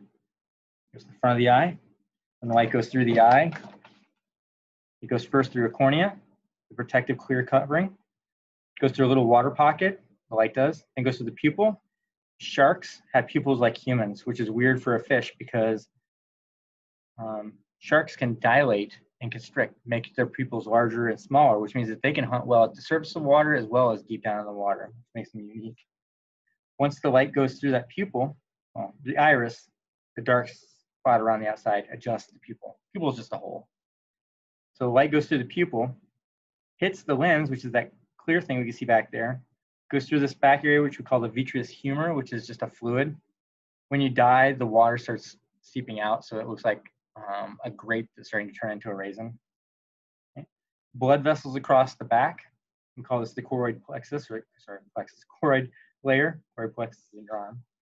Then this yellow area is the retina, and that's what has rods and cones. And this is kind of the coolest thing about sharks. Everybody says, well, they only see black and white, but what's weird is that you have rods in your eye that detect light and dark, but you also have cones that detect 3 colors, red, blue, or green.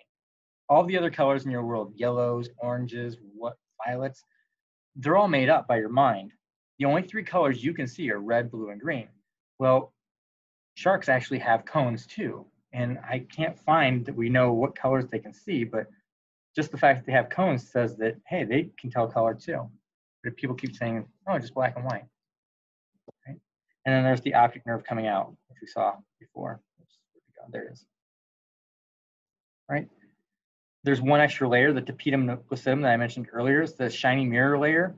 It's not in this picture because this is human, but light for a shark goes in, goes through the retina, bounces off the tapetum, and then comes back. And depending on what color the crystals are and the mirror of the tapetum, when you shine a light at a shark, it can be different colors. Same with the dog. I don't know if I mentioned earlier, right? So I have a Bouvier, a dog. If I shine the light at her, it comes back, it reflects back this color, this orangish kind of haunting color. If I have a friend that has a Schnauzer, and if you shine the light at the Schnauzer, it comes back like a blue, like a silvery blue. Cats, usually greens or yellows. Cutting in. I did the little pinch and cut. Be careful when you cut the eye that you don't squirt it at somebody next to you or yourself. So it's kind of tough. There we go. Right. I think I've cut it completely open. So you can see this thing coming out.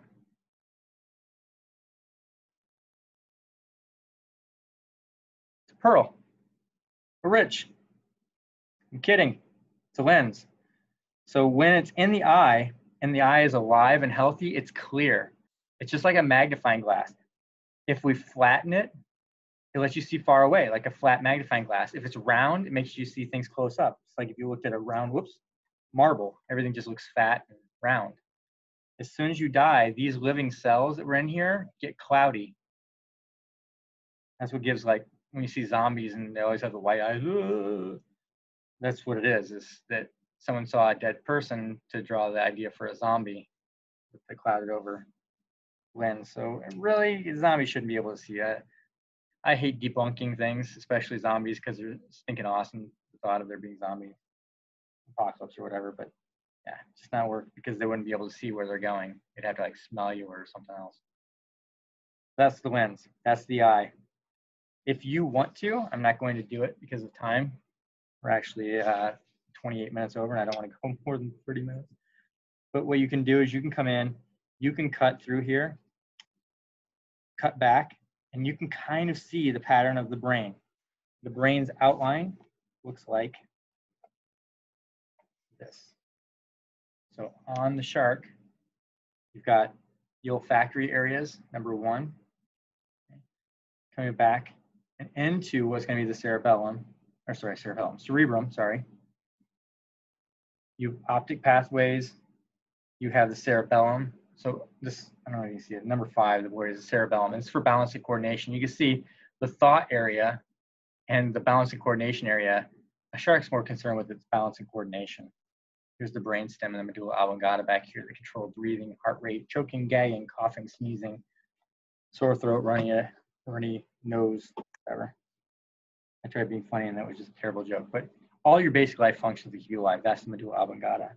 So you can cut the shark brain out if you want. I'll let you do that. Everything else, we've kind of cut down. Got to an eye, we got to see a ton of stuff. Got to see the ampullae, the Lorenzini, got to see all the GI tract, got to see awesome fish and shrimp that came out of it. And I think that's really about it. You can look at the very back. It's just a little autopsy guide. It's actually the same autopsy I guide when we do in-house STEM autopsies with pigs. I know, I get it. It's a necropsy, it's not an autopsy, but we have a case where students go through and dissect an entire pig, and we treat it as like a forensic autopsy with other students. But that's everything. I'm so glad you guys guys and gals got to join me and do this today. This was a blast. And I'm glad that we got to send the sharks out to you. The way that you clean this up, and you don't have to do this, just listen. If you want to keep dissecting, just put everything on. But your sharps, make sure you put the pins in, and you should have 6 of them. Put the pins in. Make sure that your probe is either under the mat or slid into the side of the mat. Make sure your scissors are flat. Make sure everything is laying as flat as you possibly can. You throw everything here away. So you put it all on top. If you want to keep the book, it's a mess. But if you want another book, just find me at Jump Simulation, drop me an email, and I'll get you a copy of the book. So here's how the mess is done. You can take your apron off, put it on top of the mess. If you feel safe with what's on the outside of the bag, you can take your gloves off, but I recommend actually waiting until your very last thing. All right, so you're gonna reach into the bag. Remember, there are 2 ends of the bag. There's one that's an open end and there's one closed end. Oops, the other one. You're gonna reach inside the bag. It's clean in there, right? Should be clean, because it might drip a little bit. When you reach into the bag, you're gonna grab your tray. You see my finger right here coming over. And again, thanks to PNC and Jump and University of Illinois for letting us do this. This was great. You're just gonna bring it up. And bring it over. I've got my whole hand underneath. I got my other whole hand holding the tray, so you can see it here. Then, go all the way through. From the bottom up.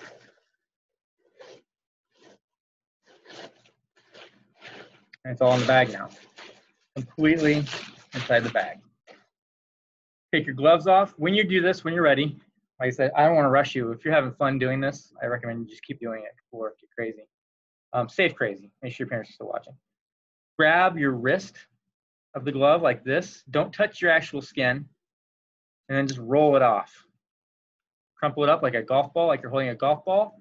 Take this finger that's clean. This is a clean one. Well, mine's not because I ripped my glove. But underneath, everything inside might feel a little sweaty, but it's clean. And then just pull it on over. Now, everything that's dirty, you can touch any part of the outside and it's all clean. Everything dirty is on the inside. Drop it in. Close up your bag. Put it in the trash. And that was the whole thing. So all that's ready and safe. If you want us to dispose of it, you can. We're not going to keep the trays or pads or anything like that. We'll just put it in an incinerator bag and destroy it. Otherwise, it's safe to go in your garbage can. I would recommend tying it in a knot, tight. Maybe even if you have another trash bag around, put it in there if you're going to put it in a trash can. Like for days at a time, just so the stink doesn't get there and you don't attract raccoons or other animals to the area. But that's the whole thing. So thanks again for playing with us and being a part of this. And we'll try and put the recording online as soon as possible. So if you want to go back and watch again with the regular fish, do the same thing, you can do it and see what structures you find that are different from a fish compared to a shark. Hopefully we'll see you in class for STEM stuff, or just keep watching because we're going to bring more at-home STEM projects really soon. See ya. Thanks for the waving. Talk to you later.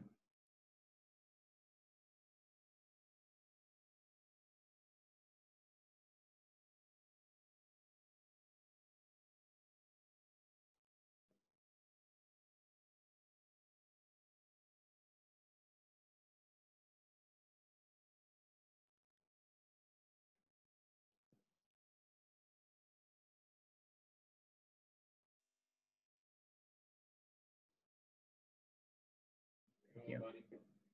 Good. A lot of fun. It is